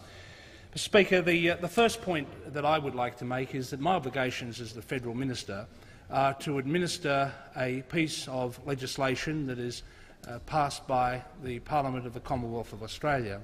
And the responsibilities that I have under that legislation are indeed onerous. They require me to act impartially, they require me to act prudently, they require me, in the case of an application for a Section 10 declaration to protect Aboriginal heritage, to commission an independent report. And in fact, my track record shows that in choosing the independent reporters under the legislation, that the people I choose are very much arm's length from me. They've included the former Liberal Minister Fred Chaney, former Supreme Court Judge Hal Wooten, and of course Professor Saunders herself. I should also say that not only is it my responsibility to weigh up what are sometimes competing interests in the administration of this heritage legislation, but it's also my responsibility to protect Aboriginal heritage. And indeed the case of Brotho and Tickner in the federal court placed very strong obligations on me as the federal minister to protect that heritage. My role under that legislation has been consistently to try and find common ground wherever that can be found between Aboriginal people and some developers who might be proponents of a particular development. And indeed the track record shows that in relation to the Broome Crocodile Farm, I attempted to achieve a mediation there. It wasn't possible because of the West Australian government and their intransigence on this issue. In the case of the protection of the Todd River and the issue of a declaration there to prevent the construction of a dam, I had attempted to try and secure agreement between the Northern Territory Government and Aboriginal people, and of course that came to a rather bitter end with the now legendary Max Ortman in the bed of the Todd River. But I say these things, Mr Speaker, because my administration of the Act is under criticism in the motion, this very political motion, lacking in substance but moved by the opposition. So it is important, I think, that I make some threshold remarks about the general administration of the Act. Can I also say, as I've said many times before, that the federal legislation is legislation that is only effectively used as a last resort. That is, when state or territory legislation is inadequate or is inadequately applied. Can I turn now to the question of the Hindmarsh Island Bridge and the application that was made to me for heritage protection? Because in this case, as with all other cases, I chose someone to commission a report who was totally at arm's length from me. And Professor Cheryl Saunders is, of course, an eminent Australian academic. The professor has been regrettably subject to, I think, very unfair and very damaging criticism by the Leader of the Opposition and indeed by other members in this House, Mr Aldred. And I think, as the Federal Court said in its judgment in relation to the case in relation to Hindmarsh Island, that she is a person of very great integrity indeed, and the government rejects absolutely the slurs that have been made on her. Mr Speaker, I'm not going to canvass the detail of matters that is currently before the Federal Court. I mean, call me, a conservative lawyer if you like, but I still have some regard for the judicial process, and I don't intend to go into a whole range of issues that are in fact before the court. But let me make it clear that the attacks that have been made on me in the course of the last 2 weeks have all been issues which have been the subject of a judicial inquiry. I'll repeat that. The attacks on me in relation to my administration of the Act concerning Hindmarsh Island have all been the subject of judicial consideration almost without exception. And let me tell you the kinds of issues that have been raised in the media and trotted out by the Shadow Minister and the member for Barker, the member for Mayo, and indeed the Leader of the Opposition himself. Pardon? No. The member for O'Connor. The member for Hindmarsh was heard in absolute silence, as will be the minister. The first, and that's why I think it's fundamentally important, if the media are going to write about this issue, that they read the judgment of Mr Justice O'Loughlin, because while that judgment ultimately came against me on limited procedural points, the arguments trotted out by the coalition were indeed trotted out, were argued in detail in the federal court. It was said, for example, that the fact that I issued a declaration for 25 years, contrary to the initial advice from the Aboriginal and Torres Strait Islander Commission, was somehow an abusive process. Rejected by the court, Mr Justice O'Loughlin said the decision was for me to make, and indeed I followed the report of Professor Saunders on that issue. For days on end, we had only some sections of the media trot out the argument about some alleged impropriety concerning the tops of faxes being cut off. Well, anyone in the gallery who wants access to the transcript of the federal court can come to my office and get it, and you'll see that all these issues were raised in direct detail before the federal court. I mean, I've been subject to the most extraordinary judicial consideration in respect of this matter. The very layout of my kitchen at my house was the subject of evidence given before the court, and of course the end result of all this, of course, His Honour did not uphold the assertions that were made. It was suggested because the Aboriginal and Torres Strait Islander Commission had given some advice to the applicants about matters within their responsibilities, that this showed somehow that I was biased or some impropriety on behalf of ATSIC, expressly rejected by the Federal Court of Australia. It was said by the Coalition and by a number of other people in the media and written up, might I say, in the case of Mr Easdown, almost exclusively without any attempt to try and contact my office. I mean, page 2 stories in major selling tabloids damning me without even the courtesy of a phone call. I mean, in my public life, I have an obligation to uphold certain standards, as do members of the House. I would have thought the most fundamental aspect of the code of ethics of a journalist was to get the truth right. But it was said that I had, in some way, in a number of things, prejudged this matter because I had had a draft declaration prepared. Again, a matter expressly considered by Mr Justice O'Loughlin in the Federal Court, who in fact found that it was a prudent course of action to adopt. It was said that because I took action on behalf of the taxpayers of the Commonwealth of Australia to investigate whether the Commonwealth would incur any liability, that somehow or other that was an impropriety. Well, again, Mr Justice O'Loughlin said that that was a proper course of action for a minister to take in the interests of taxpayers, and so it goes on and on and on. Now, Mr Deputy Speaker, what I regret is, most of all, is not the damage that the Coalition campaign has done to me, because I have never had.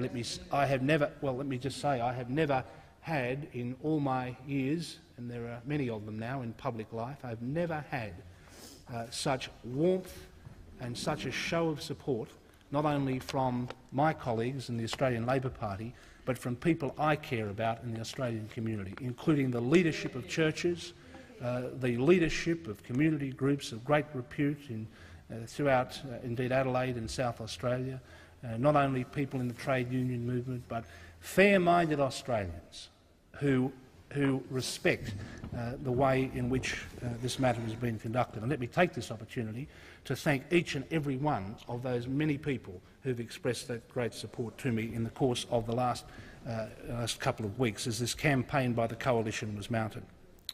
But again, Mr Deputy Speaker, right to today and indeed yesterday, I have dealt with this matter with the utmost propriety. Let me say categorically that the decision to commission a further inquiry under the Aboriginal and Torres Strait Islander Heritage Protection Act by Her Honour Justice Jane Matthews, President of the Administrative Appeals Tribunal and Deputy President of the National Native Title Tribunal, the decision to undertake that inquiry was categorically taken before any suggestion of any inquiry or decision on the part of the South Australian Government to conduct an inquiry. The decision was mine. I took the initiative, and the reason I took that initiative, to be very blunt, and this is the saddest part of all of this issue, that I became convinced that the Coalition would continually seek to use and to fuel great division on this issue, that they would continue to inflict great damage on Aboriginal and Torres Strait Islander people. They would continue as a calculated campaign to try and discredit Aboriginal people and the heritage process. Now, in my remarks thus far, I have responded in a very considered way in respect of a number of process matters that have been raised in the course of debate. Let me say, in respect of the politics of this, that no one ought to be under any misapprehension what is driving this process. I mean, what we're seeing here is the Adelaide establishment using every trick in the book, including a royal commission into the spiritual beliefs of Aboriginal people in South Australia, the Adelaide establishment using every trick in the book to strike back at people who at least in some way contributed to the political demise of the member for Barker. Now, that's what this is all about. This is the absolute core of the issue. And we know indeed why the member for Mayo is playing such an active role in this process, because he too is another wounded soldier of the Adelaide establishment, another fallen soldier who indeed his own transgressions in relation to Aboriginal and Torres Strait Islander affairs policy were indeed the very reason why he lost the high office that he once held. This has been from day one a political campaign of the coalition in which the Liberal Party has been deeply involved. Its fingerprints are all over virtually all aspects of this grubby exercise. Now, let me say, in relation to the inquiry that's been called, I will be dealing with that matter, as I always do, in a proper and prudent manner. It will be an arm's-length inquiry from me. It will be an open and transparent inquiry. It will be conducted fairly. All those who have any possible interest in the subject matter of this inquiry will be able to present their views. But I do say this, that in the interests of good government in South Australia, the Premier of South Australia should, in fact, not proceed with the Royal Commission that he has already announced, and the Prime Minister will be writing to Premier Brown impressing upon him the concerns that the Commonwealth has about his foreshadowed course of action, and urging that the inquiry, the Royal Commission, with power to compel people to give evidence about their spiritual beliefs, virtually unprecedented in Australian public life, not be proceeded with, and that the South Australian Government cooperate with the Commonwealth in respect of its inquiry to end this matter once and for all. Now, the honourable members for O'Connor and Leichhardt. Mr Deputy Speaker, I earlier on tabled 2 transcripts in respect of radio interviews given by 2 people who were referred to in the Adelaide Advertiser and elsewhere as having claimed that beliefs were fabricated. And I did that in order to hope that the media, who haven't really had the opportunity to peruse these transcripts in detail until now, will at least set the record straight, and that includes the Adelaide Advertiser, because it seems to me that much of what has been written in recent days about the issue of Hindmarsh Island has been based on really a lack of awareness about what the federal court has said in respect of this matter, and indeed without the close scrutiny of a number of clear rebuttals of allegations that have been made by the coalition. Mr Deputy Speaker, let me conclude, if I can, with a plea to the opposition, and I think at this particular point of time it's one that will not be heeded. But can I say that 8 months after the promise of the Coalition policy on Aboriginal affairs, we still have a total absence of any policy. And I will urge the Coalition, Mr Deputy Speaker, to stop playing politics with Aboriginal and Torres Strait Islander people, to stop using Aboriginal affairs as a party political football, to review your policy, and to do so with the good grace and decency and in the interests of this country, to move to the greatest extent towards cross-party cooperation in Aboriginal and Torres Strait Islander affairs. Now, that's not going to happen overnight, but it ought to in the interests of the nation. The Minister's time has expired. The honourable member for Barker. Thank you, Mr Deputy Speaker. Look, this censure motion is about whether or not this minister should resign, and I'm saying that, as the Advertiser in Adelaide said this morning, he should resign. And it is time that there's been a bit of shouting done about this matter in this chamber in the last few days, but I think there are some very quiet issues that I would like the minister to address. Now, he has said he has always sought to try and bring together the parties, the Aboriginals and others in this matter. I think I might read out to you a media release that Mrs Wendy Chapman put out some days ago. Now, I have not spoken to the Chapmans. My office has, but I have not spoken to the Chapmans until yesterday. But I was reminded of this when I picked it up off my desk, because Mrs Chapman says in the 6 months before he banned the bridge, on 6 separate occasions we requested Mr Tickner to meet us to hear our case.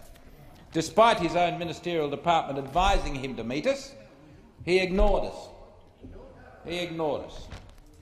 Now, Mr Tickner, she says, strenuously resisted our lawyers' attempts to obtain copies of all relevant documents in the court case.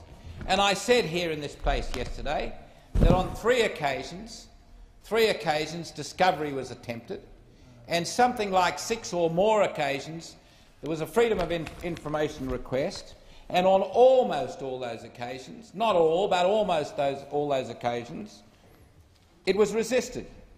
And of course, in the end, in some matters, his adviser said Mrs Chapman gave evidence, which he did, that some of the relevant documents had been destroyed. Now, 2 weeks ago, and this is the point I want this minister to address, which he has never discussed, and this has nothing to do with the court case. This has nothing to do with the Federal Court appeal.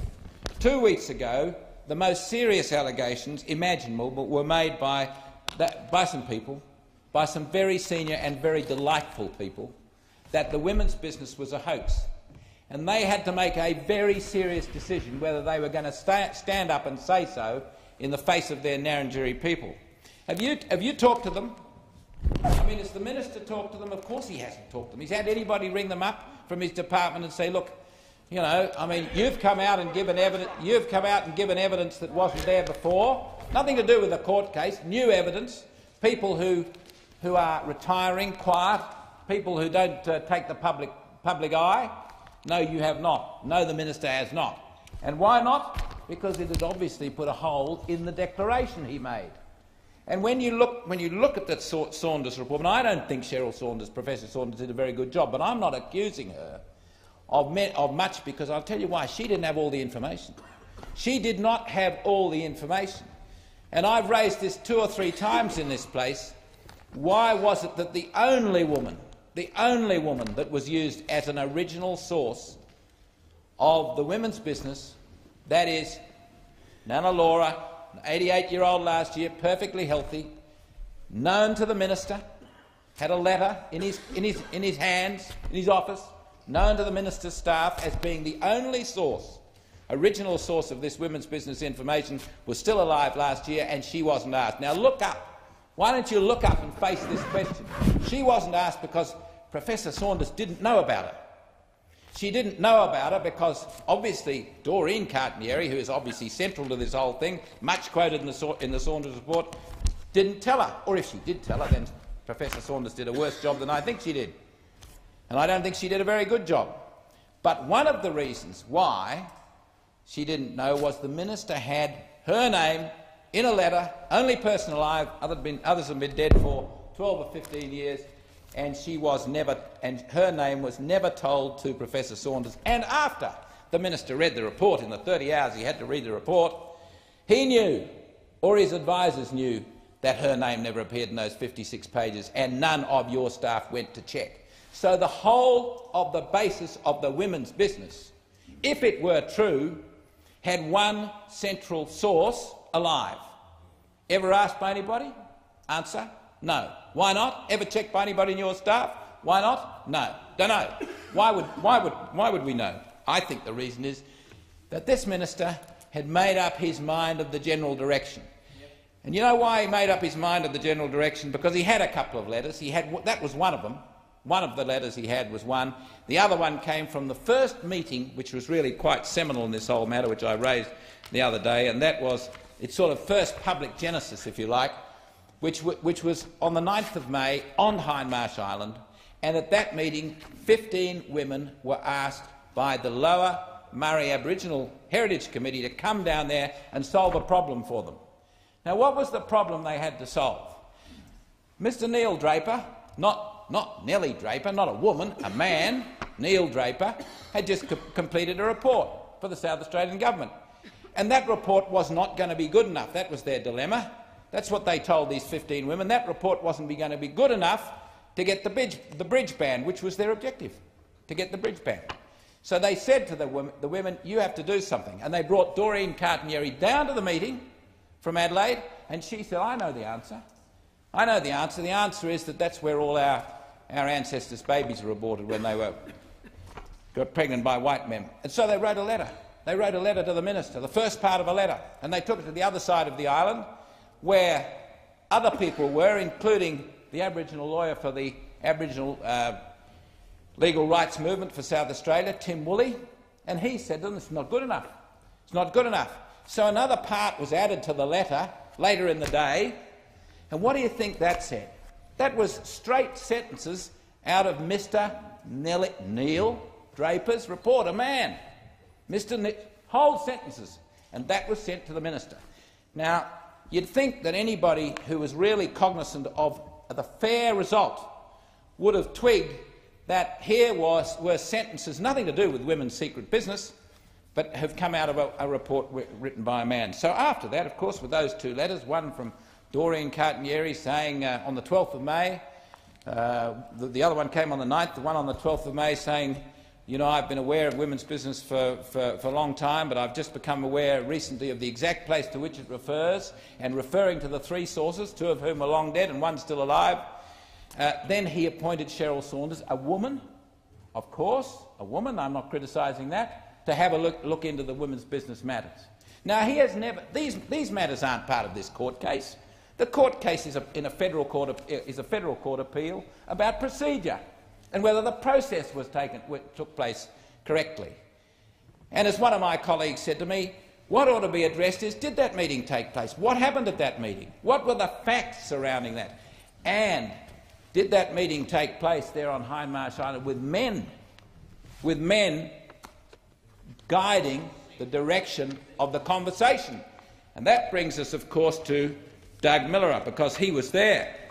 And I have to back up the Shadow Minister who just put a hole through the veracity of this minister's argument, or lack of it.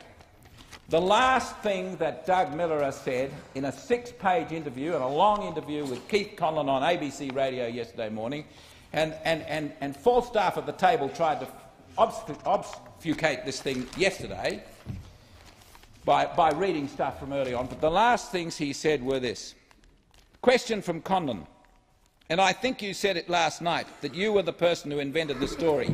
Do you stand by that? Miller, yes, OK.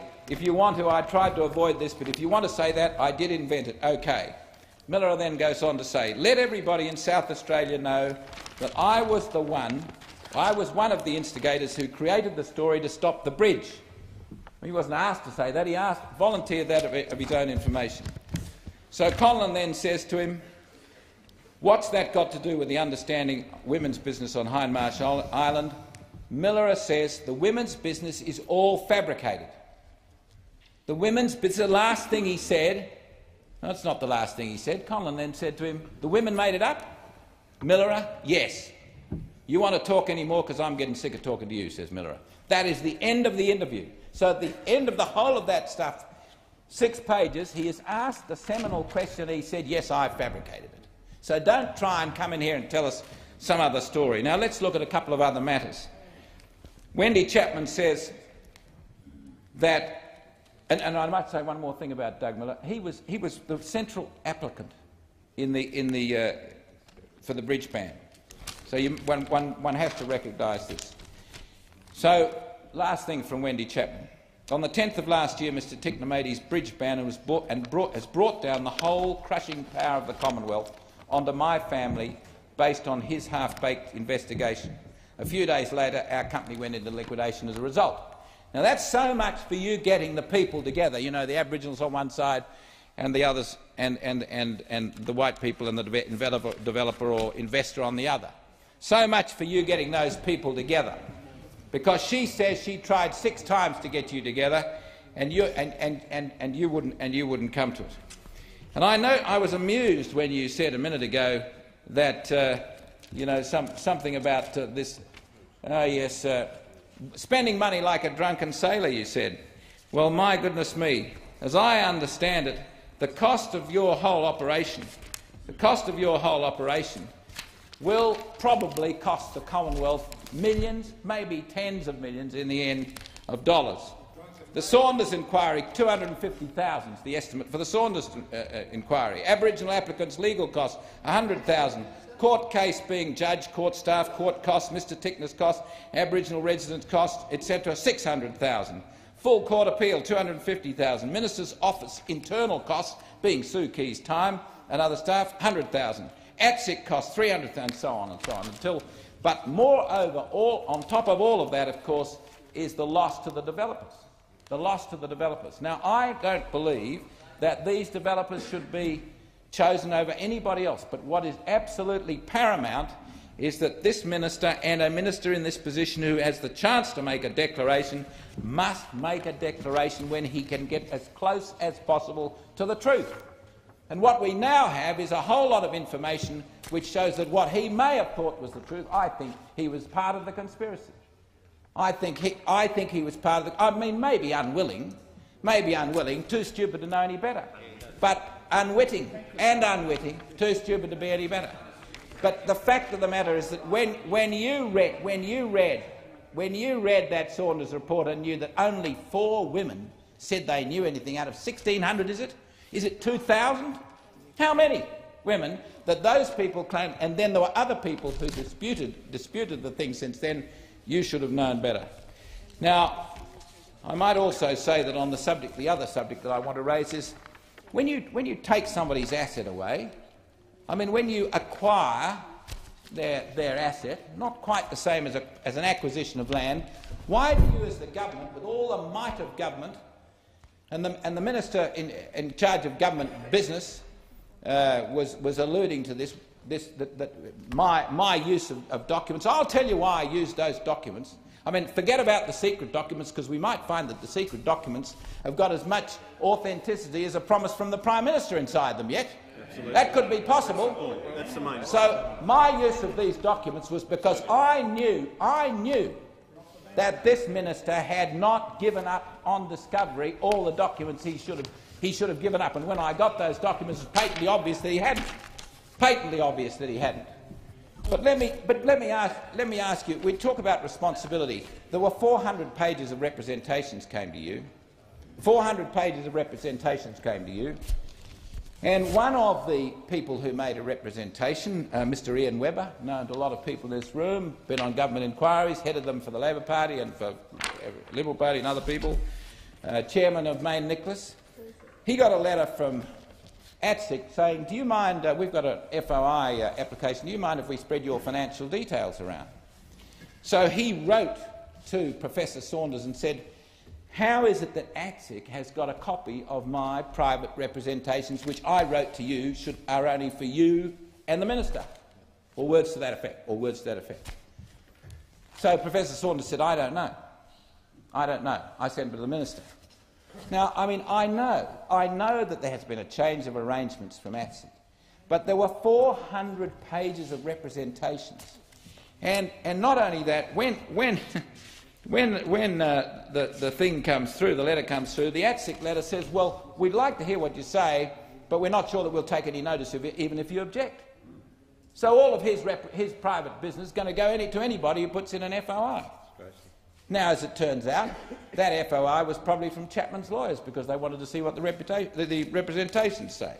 But if we talk about, as this minister does time and time again, about handling things properly, he has not handled things properly. He has not gone into depth in this matter, and I think that he should resign, as the advertiser said this morning.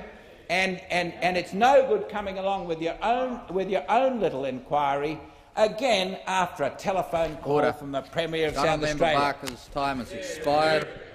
Question is a motion moved by the honourable member for Hindmarsh be agreed to. The honourable Leader of the House. The House should not accept this. They should not accept it for its content, and it should not accept it for the motives behind it. We've gone to motive for some time now in these debates in the chamber, because this is about the 4th or 5th time that we've had one. And as we've gone into them 4 or 5 times, these things have always been consistent elements of it.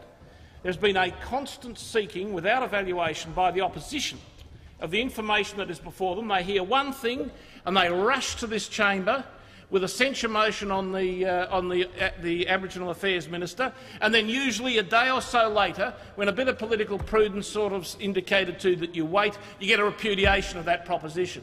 And then you find out something else, you come rushing into the chamber regarding yourselves as having yet another document or yet another statement that demonstrates the rectitude of your position. Again, you leave it without leaving it alone for a day or two to let people dwell on what has been presented, and let them dwell on what is alleged to have been said by them. You race in here and you find some other reason on the basis of that unsubstantiated claim to attempt to censure the Minister for Aboriginal Affairs. On every single occasion, including this one, and every single occasion including this one, the so-called facts on which you have based your case have been muddied or repudiated outright. Every single occasion. And it all stems back to the first occasion. The first occasion you ran on this was not about your concern for the developers. You opposed the construction of the bridge. You are commercially stupid. And it's not because you think that it bankrupted the people who are concerned. They were in receivership before Mr Tickner got anywhere near the particular decision. So that was the second piece of falsification, I might say, in the remarks that you made. That wasn't a matter of concern to you. You thought you had an opportunity, based on the fact that by accident a series of documents turned up in your office, not just the odd letter, but an absolute trove, a chest full of documents that were the entire legal case of the Commonwealth, not politics, the entire legal case of the Commonwealth. You picked all of that up, you raced into this place, and then, frankly, you fibbed and deceived about those materials in this place. You made accusations against the Minister for Aboriginal. Why you cannot stand and move motions in this place. You can get other people to move motions, but why you cannot, but you nevertheless persist in doing so, is that your hands are so sullied by your initial performance. Mr Speaker, the honourable member's hands are so sullied by his initial performance as far as this is concerned that he has no credibility, no capacity to speak in this place. And I always had some vague respect for that former Nazi Minister Speyer on one ground only. When he was released after years of detention after being justifiably jailed for his heinous role in World War II, he was quizzed as he came out of jail, and the question was put to him by a journalist: "What do you think about the latest Russian threat to our security?" And his response to that was, "With a political record like mine, why would you ask me for an opinion?" Well, with a political record on this matter, like the honourable member for Barker has, why would anyone want to know his views? Because his original presentation was tainted, and tainted in the worst possible way for somebody who sought to stand up before the Governor-General and swear an oath of office as a member of the Executive Council. A level of frittering away a set of documents put before him which should have been taken straight back to the office. Now, I'm not absolutely certain, like Senator Vanstone. Senator Vanstone copped a similar trove. What did Senator Vanstone do? She handed it back.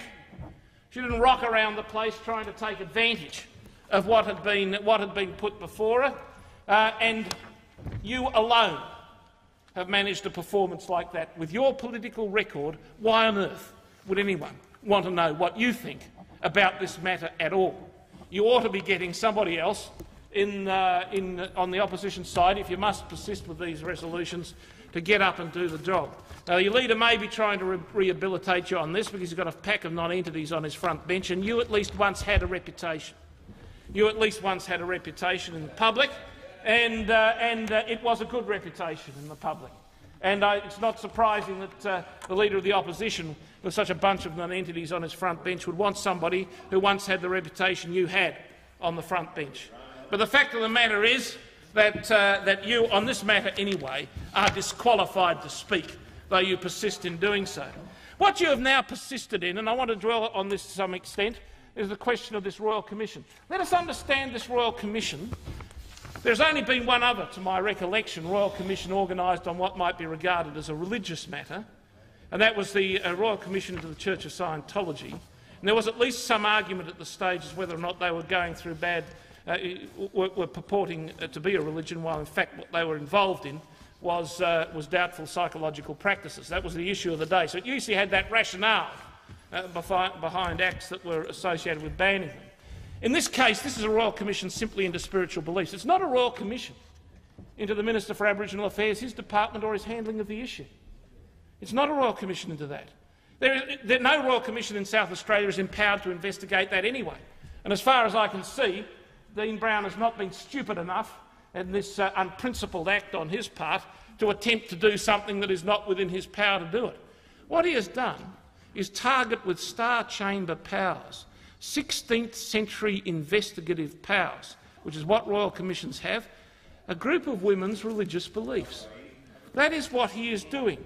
He is using a Royal Commission power which is generally used to get at illegalities, corruption, at manifest failures of public policy.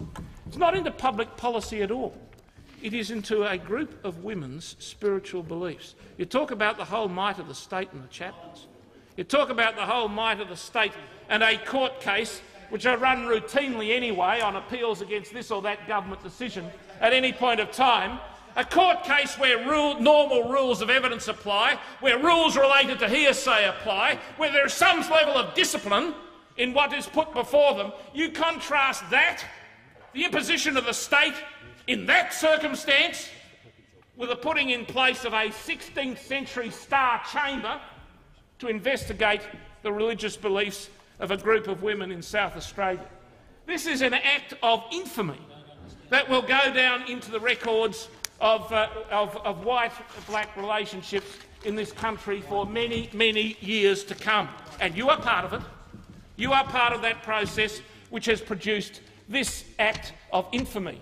Now, ultimatums to Prime Ministers by pipsqueaks suggesting to them that they've got 48 hours to respond will, at the end of the day, produce a foot firmly planted between their buttocks.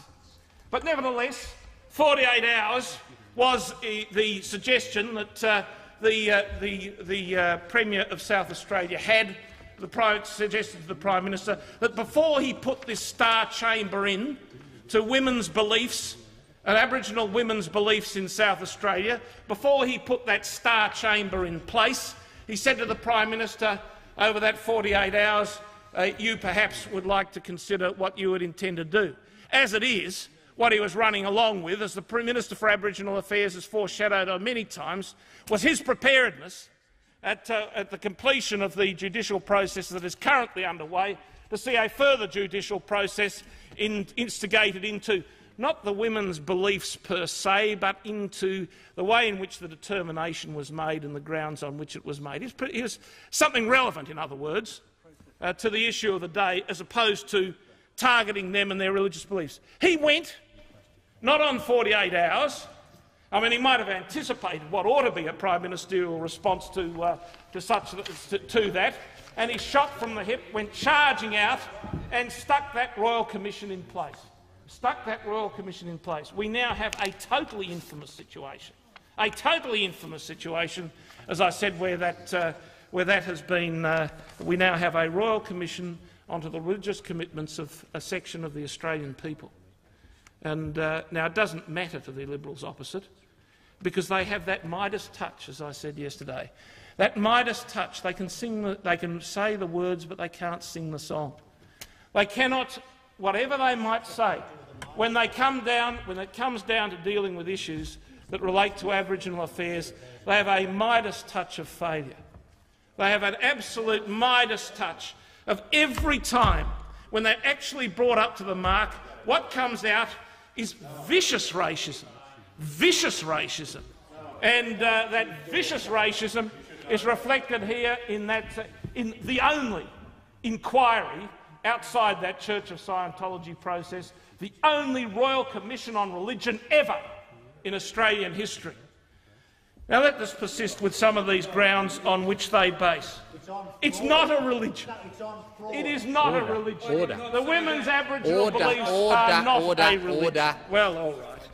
Now let me. Point of order. The Honourable Leader of the House will wait just for a moment. As a matter of clarification, I said the Royal Commission's not on Order. religion. Now you're introducing debate. You can use other forms of the House to clarify the position later. The Leader of the House. Now let me go into some of these statements that have been made, because all of this that you have chosen to feed off is related to the statements that are alleged to have been made by the Millers in particular.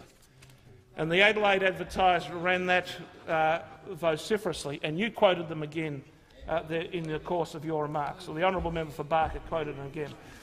Let me go through the comments today of Sarah Miller on all of this.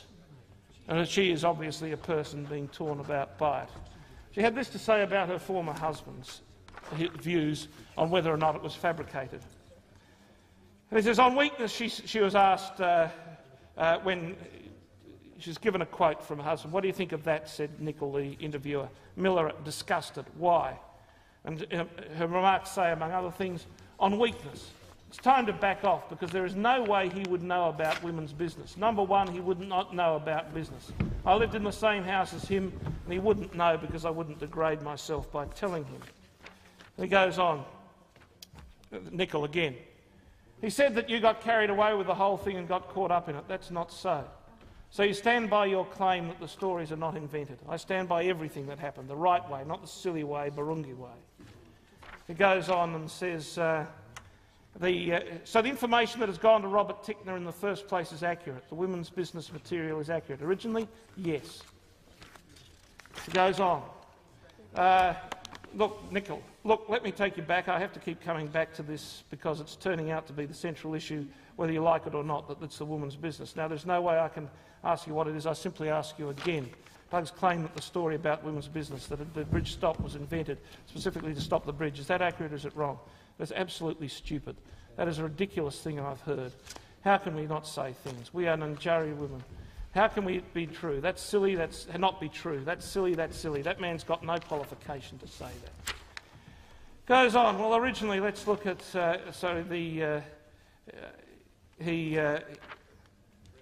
right. Oh, we're getting down to small bits and pieces, Nicol. I think the major issue still remains, doesn't it? Whether or not the women's business exists. You say emphatically that it does. Of course. Of course. If I don't, I want to know what qualifies a man to say it.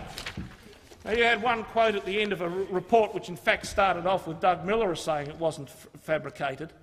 Now you have that. 5 repudiations of the notion of this person whose evidence on which you've been relying.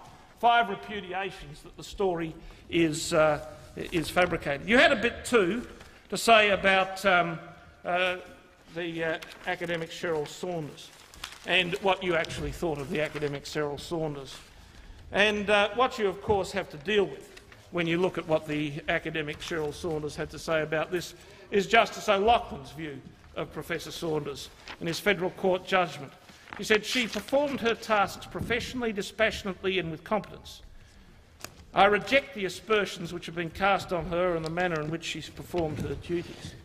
That was the view of Justice O'Loughlin as far as Cheryl Saunders was concerned and her performance in this regard. Why did he arrive at his determination? Because you make something of the determination. Well, it goes to technicalities. One of the things that the judge believed evidently was that Mr Tickner should have read the secret women's business. That was a judge's view, and the minister has quite rightly contested that view. Given his understanding of the sensitivities of Aboriginal women to men reading their materials or knowing their materials, a decision which I think is a position of perfect integrity as far as the Minister for Aboriginal Affairs is concerned, he said, I will not do that. I will not do that. And he said, well, you should have done that. So Mr Tickner quite sensibly said, well, I appeal. I appeal on that particular proposition. That doesn't reflect badly on him. That doesn't suggest that he is incompetent. It just suggests he has a disagreement with the judge about what level of sensitivity ought to apply to women's business in their consideration by men. That's all. That's all.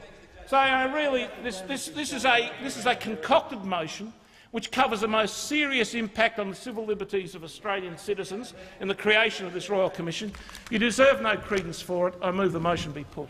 The question is that the motion be put. All those of that opinion say aye. To the contrary, no. I think the ayes have it. Noes have a division required. Ring the bells.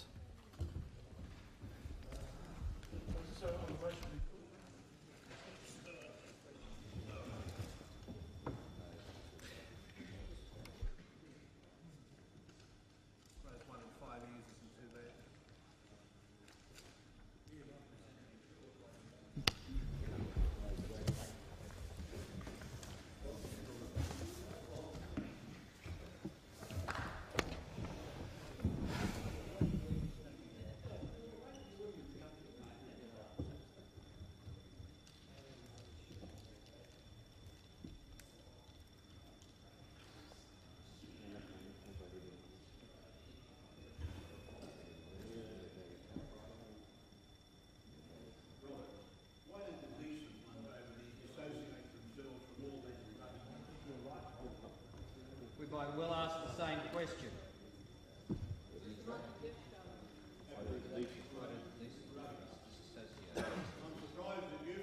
You had 5 people behind you speaking today. I can understand you. 5 people. Makes it more.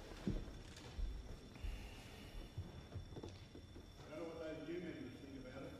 They must be about it. As they should be.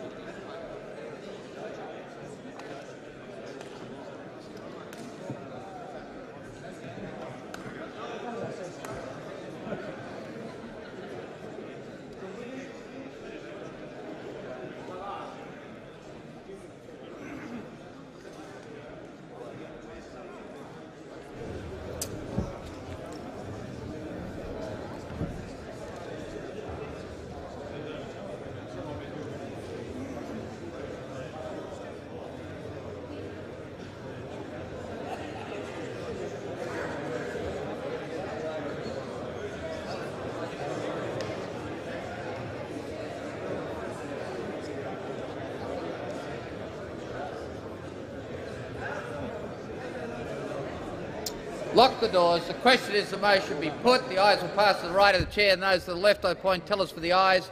The honourable members for Fowler and Port Adelaide.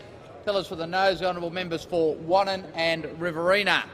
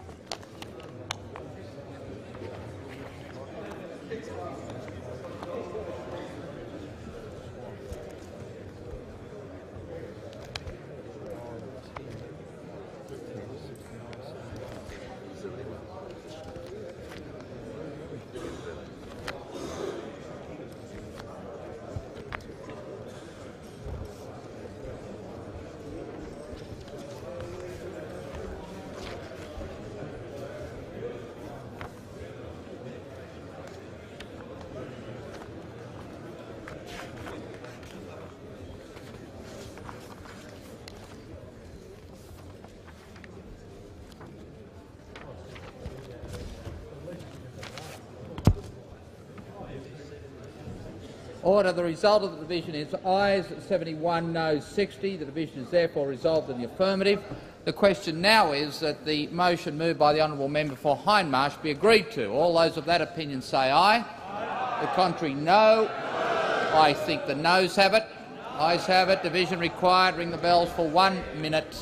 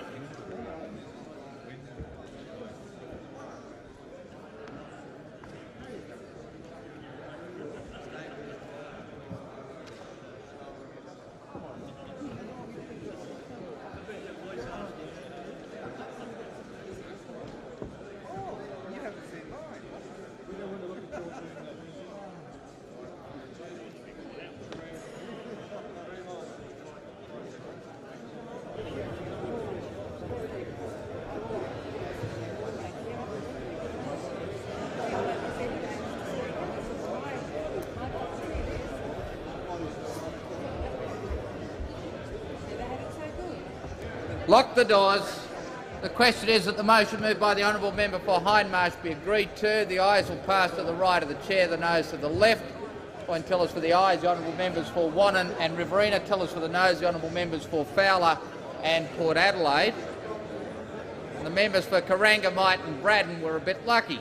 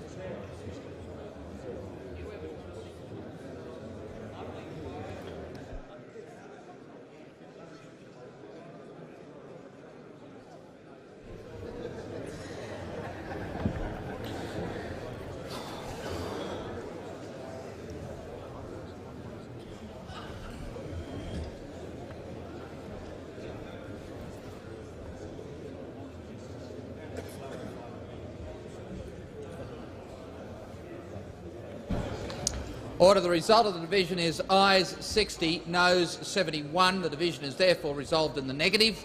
But honourable members, please resume their seats.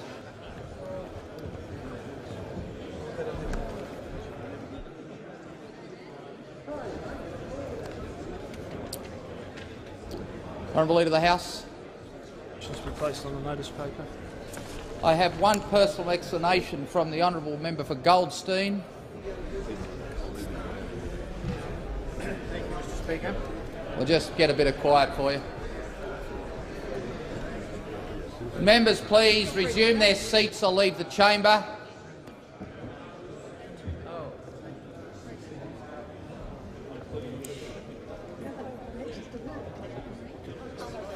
I'm trying. Member for Goldstein. Mr. Speaker, I seek to make a personal explanation. You claim to have been misrepresented? I do. Please proceed. Mr. Speaker, I've now had an opportunity to read the Hansard of the comments of the Minister for Employment, Education and Training in question time yesterday. In relation to myself, the Minister made the following comment: "He doctors every document that comes from my department." Unquote. Mr. Speaker, this is a very serious charge and one which is totally untrue. I have never altered any document received from his department, and I ask the Minister to withdraw this baseless allegation. The honourable member for Tangney has a question for me. Thank you, Mr. Speaker. Mr. Speaker, as Minister for Communications and the Arts, the member for Dobell has answered 74 questions on notice. But to answer them, he's, on my arithmetic, taken an average period for each question which exceeds the 90-day delinquency-free period allowed under Standing Order 150. The Minister has 14 questions outstanding, 2 since the 3rd of May 1994, a period of more than a year. Another of the 14 is question number 2128, which I asked him more than 90 days ago. Would you please write to the Minister under the Standing Order and ask him to mend the error of his ways? I will write to him under the Standing Order relevant to the particular question at hand, and I would hope the Minister has taken note of your comments about other questions. I present the Auditor-General's Audit Report No. 31 of 1994-95 entitled Efficiency Audit Defence Contracting. The Honourable Leader of the House. Motion to authorise the publication and printing of the report. Leave is granted. Leave is granted. The Honourable Leader of the House. I move that 1. This House authorises the publication of the Auditor-General's Report No. 31 of 94-95 and 2. The report be printed. The question is the motion be agreed to. All those that opinion say aye. To the contrary, no. I think the ayes have it. The Honourable Leader of the House. Mr. Speaker, papers are tabled as listed on the schedule circulated honourable members earlier today. Details of the papers will be recorded in the votes and proceedings in Hansard.